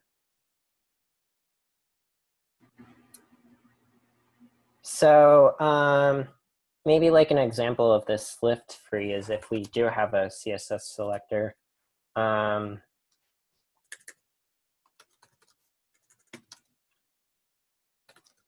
So say we have an element.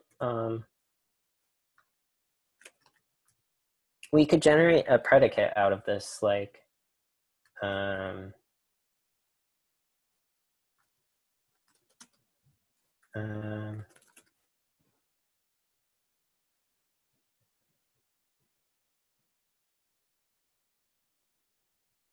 there's I don't know, there's probably I think tag name is what we want. So we could just say, oops. So we will take a, what did I call my data type? Select. So we can take a select, and then we can turn it into a Boolean algebra by taking an element and then returning a Boolean.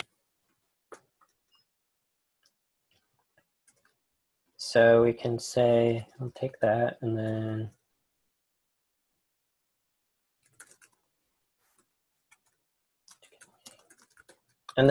we'll just like match on that. And then that will take our free construction and turn it into something we can actually use within PureScript. And then you could write ones for other things here. That would probably turn into an F before long, because you're matching on the current state of it.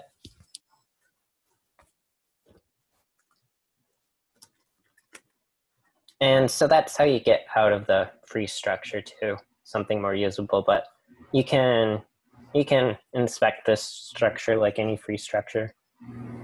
And so lift free will take it out of free into Boolean algebra? Yeah. So in this example here, But for that CSS string, you want to turn it not into a Boolean algebra, you want to turn it into a CSS selector string, right? Yeah. You wouldn't use lift free. Yeah, so at that point I just unwrap it and convert it to arrays. Okay. And then do all this. So if you wanted to use something, if you want to use this free Boolean thing to make like an SQL predicate clause. Yeah, you could do that. So we just make a data type that represents the different types of predicates you can do in SQL, right? Yeah, I forget what they would be, but. And then you need to consider like whether you can stay within the syntax. So that's what I ran into. So I figured out my algorithm to combine these in general. This is a little diagram I can walk through, but probably won't right now. Yeah, we're running up against the end of our time slot. Yeah. But then I realized that this algorithm, did I put an example anywhere? It works for conjunction, which is what we need. Disjunction is in CSS, is just putting a comma in there, but we can't negate things with this in general. So it wasn't going to really work out as pretty as I wanted. And so if we just have a simple CSS selector with no relations in it, then this data type in the normal form, where's the normal form? And the normal form work out really well. But this is what I was going to end up with as a data type if I wanted to do a Boolean algebra over selectors with relations in them. We lose some of our normalization because we can't say our nots are going to occur at the bottom level anymore. They might occur on top of a relation. So, so it's been a long journey to try and figure this out, but it's been a little disappointing. It seems more enticing to just do like not support the not case and just do something more basic. And then I was working on some more practical. Yeah. Yeah. So that's pretty interesting. Yeah, it seems like it's still kind of well, I don't know, half-baked, maybe? Yeah, for sure. But yeah, this is really interesting stuff. If you're interested, this is just the logic for how to join arbitrary relations in general. Yeah. It ended up fairly elegant, but yeah. Yeah. Yeah. Okay. Well, yeah. I'm just looking at other stuff that was on the schedule for today. It looks like we ran out of time. Which is a little bit too bad. I guess that means that we'll have stuff to talk about next month, which is good. Yeah, for sure. It's not like the Curry Howard correspondence is going to go out of date. So.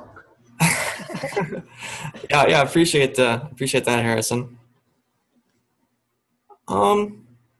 Yeah, was it Vlad that wanted to talk about hiring PureScript? people? Oh yeah, I said that. Yeah, because like I got like 4 interviews next week, and they're pretty Really? much yeah, I somehow hit the jackpot there with getting some people at least to the interview. The problem is that pretty much everybody's like very young and not like people have at most some like I did some Haskell I had a Haskell course in college. Mm-hmm. And that's pretty much it. I think maybe a couple of them have some maybe closure or some very brief Scala experience, but like obviously it's going to be very hard to find people with like years of experience in PureScript or something, right? So depends on your budget too, I think. No, but also like I need people locally in Bucharest, Romania, right? So right. So there's a lot of constraints, limits your candidate pool a little bit. For now, that's what I need to find for now. So the question is like, what would you look like? Like, what would you ask us? Like, you assume that people don't know maybe a lot of even functional. So like, would you care about math? Would you care about like how excited they are about learning stuff like how would you do it basically? I know in my experience, what I've done is just show me some code that you've written before. And if you don't have it, then, you know, we can do some practice problems together or something. And then just explain the code to me. And if I think it flows reasonably and it's not crazy code, it understands that they've kind of understand the ecosystem and the philosophy, and that's good enough for me. Like if they got a good start, and that's good enough for me. But if you want like somebody, it depends on what you want them to do. If you just want to make some web pages, then you don't need super like PhD people to do that for you. But if you want them to implement an SQL or like some STM, like some solver or something complicated like this, then you might need to ask different interview questions. Yeah, that makes sense. No, I mean, I wouldn't say we have stuff like as complex as IOHQ or HQ or whatever, right? Like cryptocurrency, crazy math, writing DSLs all day and stuff like that. But like we have a fair amount of like things that are not just render this text in a box somewhere, right? So it's obviously it's somewhere in the middle, right? So yeah. So would you do stuff like, hey, let's try to, because I'm trying to figure it out. So would you do something like, hey, let's try to solve a small problem on a like whiteboard or something? Like let's write out some types, some functions, like figure out something like that. Would that be something that would make sense?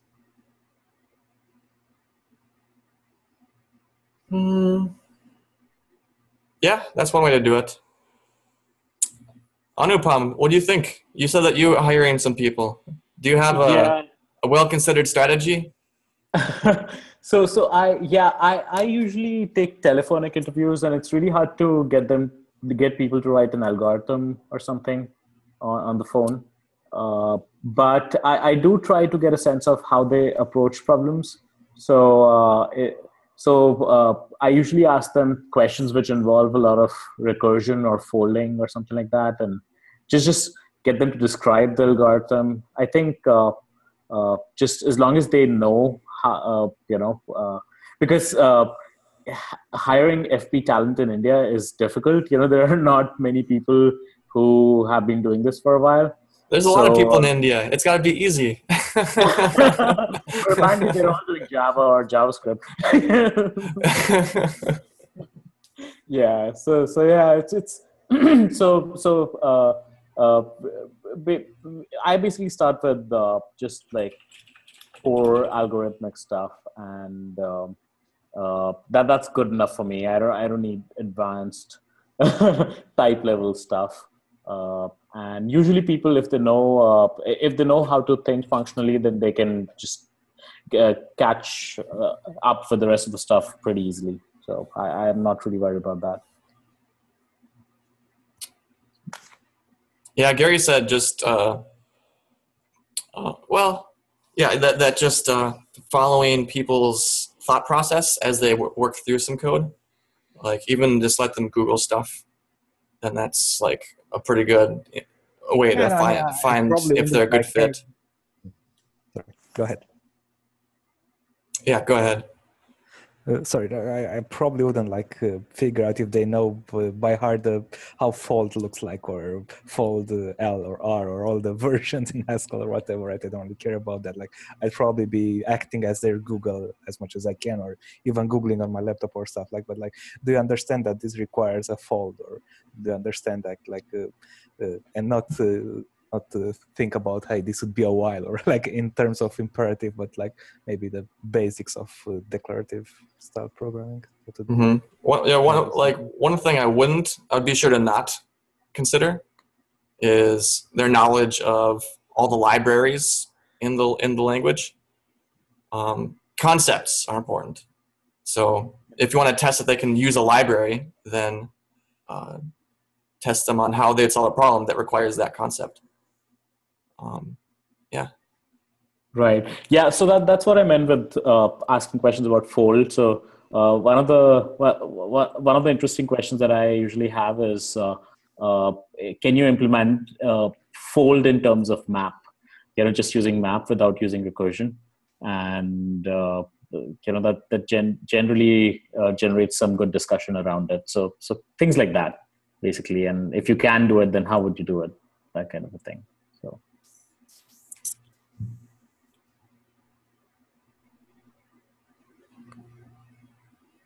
Yeah, I think there's no science for hiring though.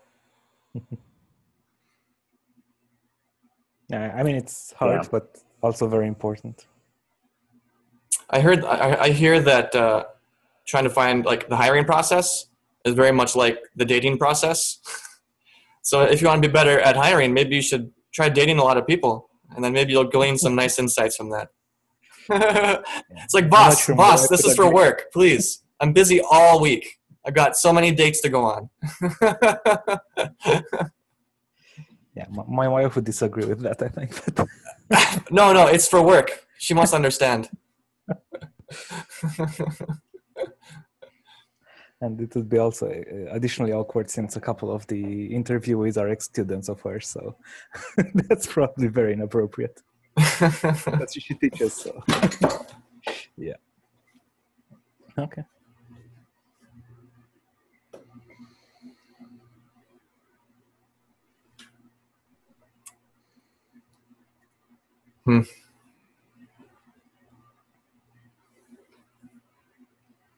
But yeah, you can do interviewing over Skype too, technical interviews.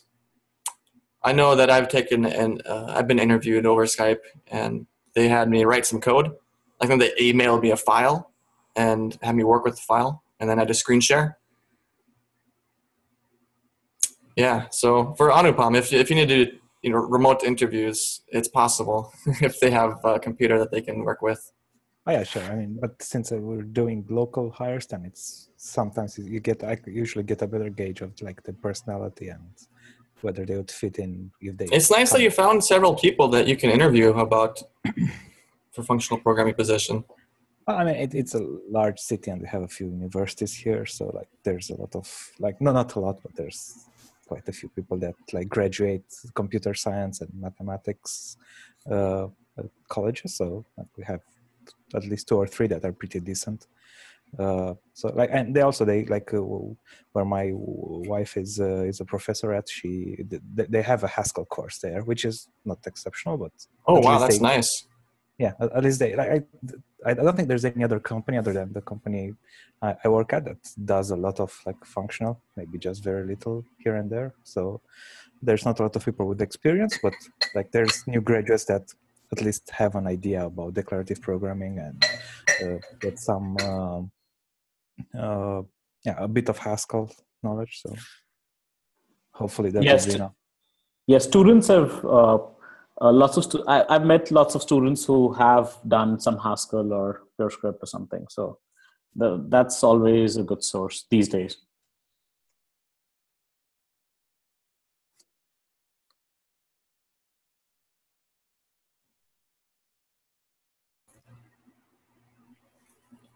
No, I think the University of Minnesota has Haskell people over there. I know at the local meetup, there's people that come from the university. At least at least a couple years ago. There's some that use it for like their high performance computing projects. Okay, I think they have some courses over there for Haskell, don't they? You might know better than me. I think you're looking at courses over there.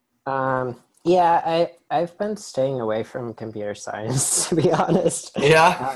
I just don't trust universities too. Yeah, that's there's truth to that. When I was looking this semester, I found like a Scala course, I think. But then I saw they didn't have like all the fun type features, and I was like, nope.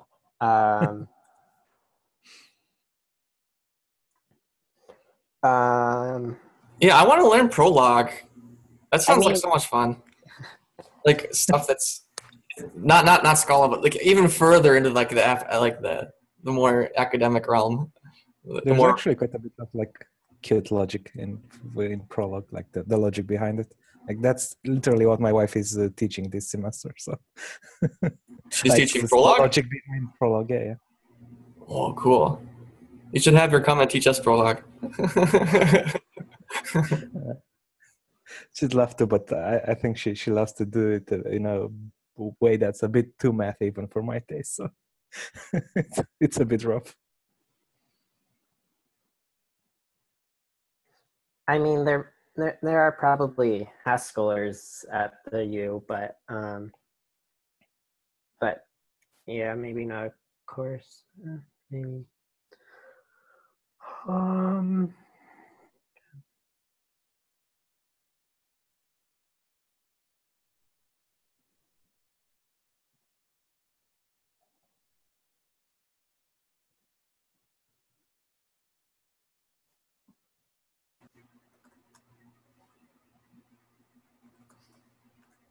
Are you a student, Monad musician?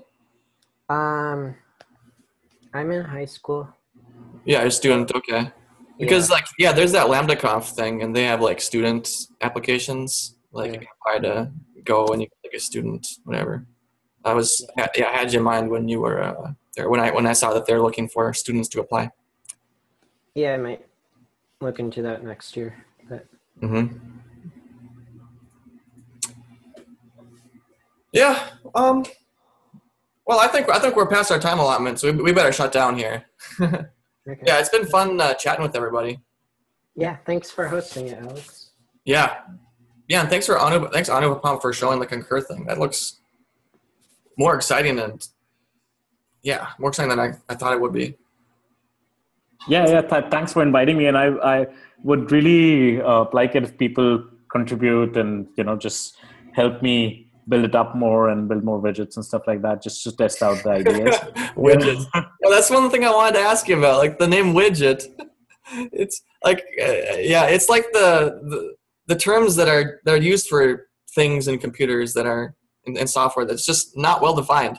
Like the helpers, like the helper classes in Java land, or managers.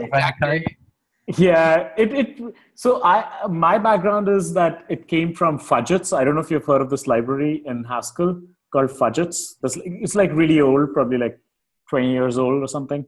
So they had a nice UI model, and they had like widgets and gadgets and stuff like that. So I really liked it, and so widget is a window gadget, apparently. Yeah. It's a gadget with a window, and a gadget is just like a pure effect. So it's just yeah, I know Windows, maybe Vista, like they had the sidebar thing, and like the things you put in the sidebar, I think those are called gadgets. And I remember thinking that was so weird. The name they call it gadgets. Right. A multi-billion-dollar corporation, and that's the best thing they can come up with to describe those things you put in the sidebar. It's gadgets. Well, yeah, you can look at Apple. Everything is like very simplistic, right? Just Word and stuff like that. Right. Yeah. So yeah, I just thought that anything with a UI, a widget is like a very generic sounding name. Mm-hmm. It could be anything. It just suggests possibilities. Mm-hmm. Yeah. And did you say that the design of Concur was heavily based on Reflex? No. So I was using Reflex in a project before, like maybe a year and a half ago. Mm-hmm. So some of the things that were problematic with Reflex was what motivated me to build Concur. In fact, it started off as I was going to build it as a layer over Reflex. And then I realized that I could just implement it on its own. I didn't need the rest of the machinery that came with it. Mm-hmm.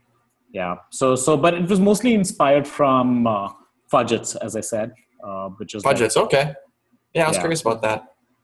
Yeah. So that was more of a data flow kind of a thing. But the idea was that you have widgets that can just be composed together. Reflex is not very composable. You don't compose widgets together, but you like extract events out of widgets and then you compose those events. But because of the separation between events and widgets, it just becomes a little bit more muddled than it's not very clear when you're reading it later. So I wanted to remove that separation. Yeah, I'll take a look at that later. Yep. Well, I bet it's pretty late over where you are, Anupam. Yeah, it's like 5 a.m. or something. Oh, goodness. Yeah, I usually stay up to like 2 a.m. or something. So, but I really wanted to attend this. I'm getting started with PureScript quite a bit, like getting deep into it now. You said that you're using it for work? I am, yeah. That's exciting. Congrats, man. Yeah, it's really great. After building a lot of stuff with Haskell, PureScript has also been like really great. It's like a breath of fresh air. Yeah. What's your favorite part about using PureScript relative to Haskell? So a lot of things are, I really liked effects like row types, effects, and I understand that that's going away, which kind of made me sad. But I really like that. And also I like the AF library. I think because AF is implemented in JavaScript, it comes with a lot of things that you normally don't find with Haskell. So in Haskell, I use STM, which is really powerful and really nice. And there isn't an analog in PureScript as far as I know. I searched and I couldn't really find anything useful. Which one? STM? STM, yeah. So STM is kind of transactional memory. Correct. Yeah. Okay. So that really helps with all the asynchronous stuff. It just makes everything correct, like provably correct. But with PureScript, I couldn't find anything like that. But the AF library seems really powerful. I was just looking at the documentation, and it seems to have a lot of things. And I think I wouldn't need STM. I can just use AF everywhere, and it'll just work fine. And especially I like the parallel and I don't know what, I forget what the library is called, but there's a monad parallel or something, and AF has an instance of that. One thing I just ran into recently was why don't we have a functor instance for avars? It's just something that I had to implement myself. How would you would have to like map the read, right? You wouldn't be able to set it anywhere, right? The avars? Like so I'm not sure what the internal implementation of avars looks like, but so in Concur, I just want the avar to hold the next widget that's going to be rendered, right? So I wanted to, and the way the free monad implementation works is that you just fmap over the structure, and when you bind, it just fmaps over the whatever structure you're using, the functor. So I really need a functor instance for avar. And so what I'm doing right now is I'm just using a Koyoneda thing, which is just like so just to simulate functors. But I was wondering if there's a technical reason for not having it. Well, so how would put var work if you have a put var?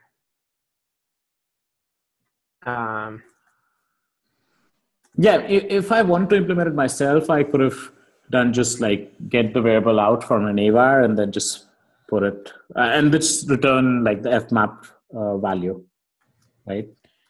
Well, they're represented as actual like things in JavaScript, right? And we're talking about JavaScript part, right? And then you'd have to create a new avar inside of fmap, which would make fmap needing to be inside f, which you can't do, right?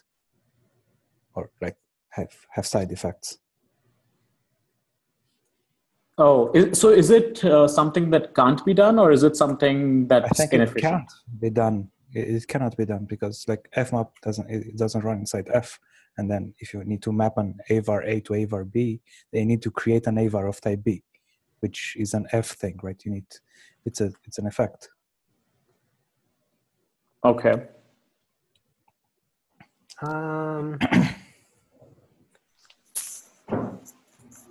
So if you,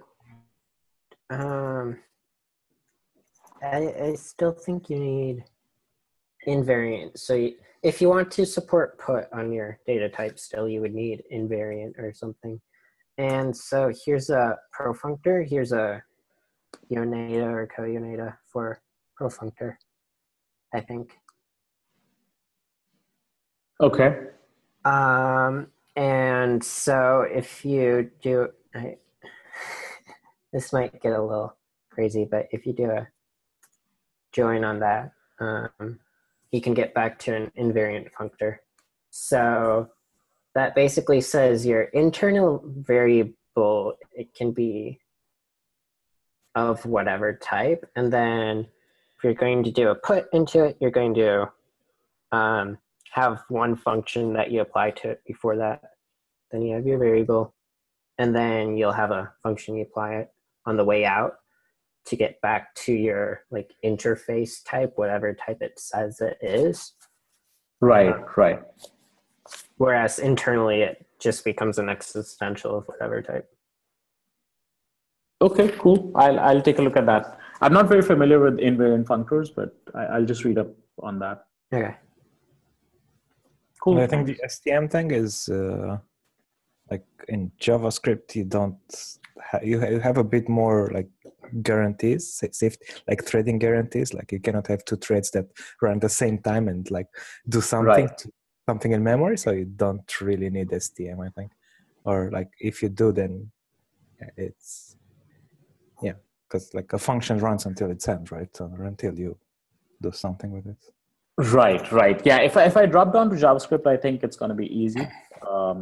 And I may not need, as I said, I may not need STM anyways because I thought that the AF library looked sufficient just by looking at the interface. So yeah, I'll just try to implement it using that.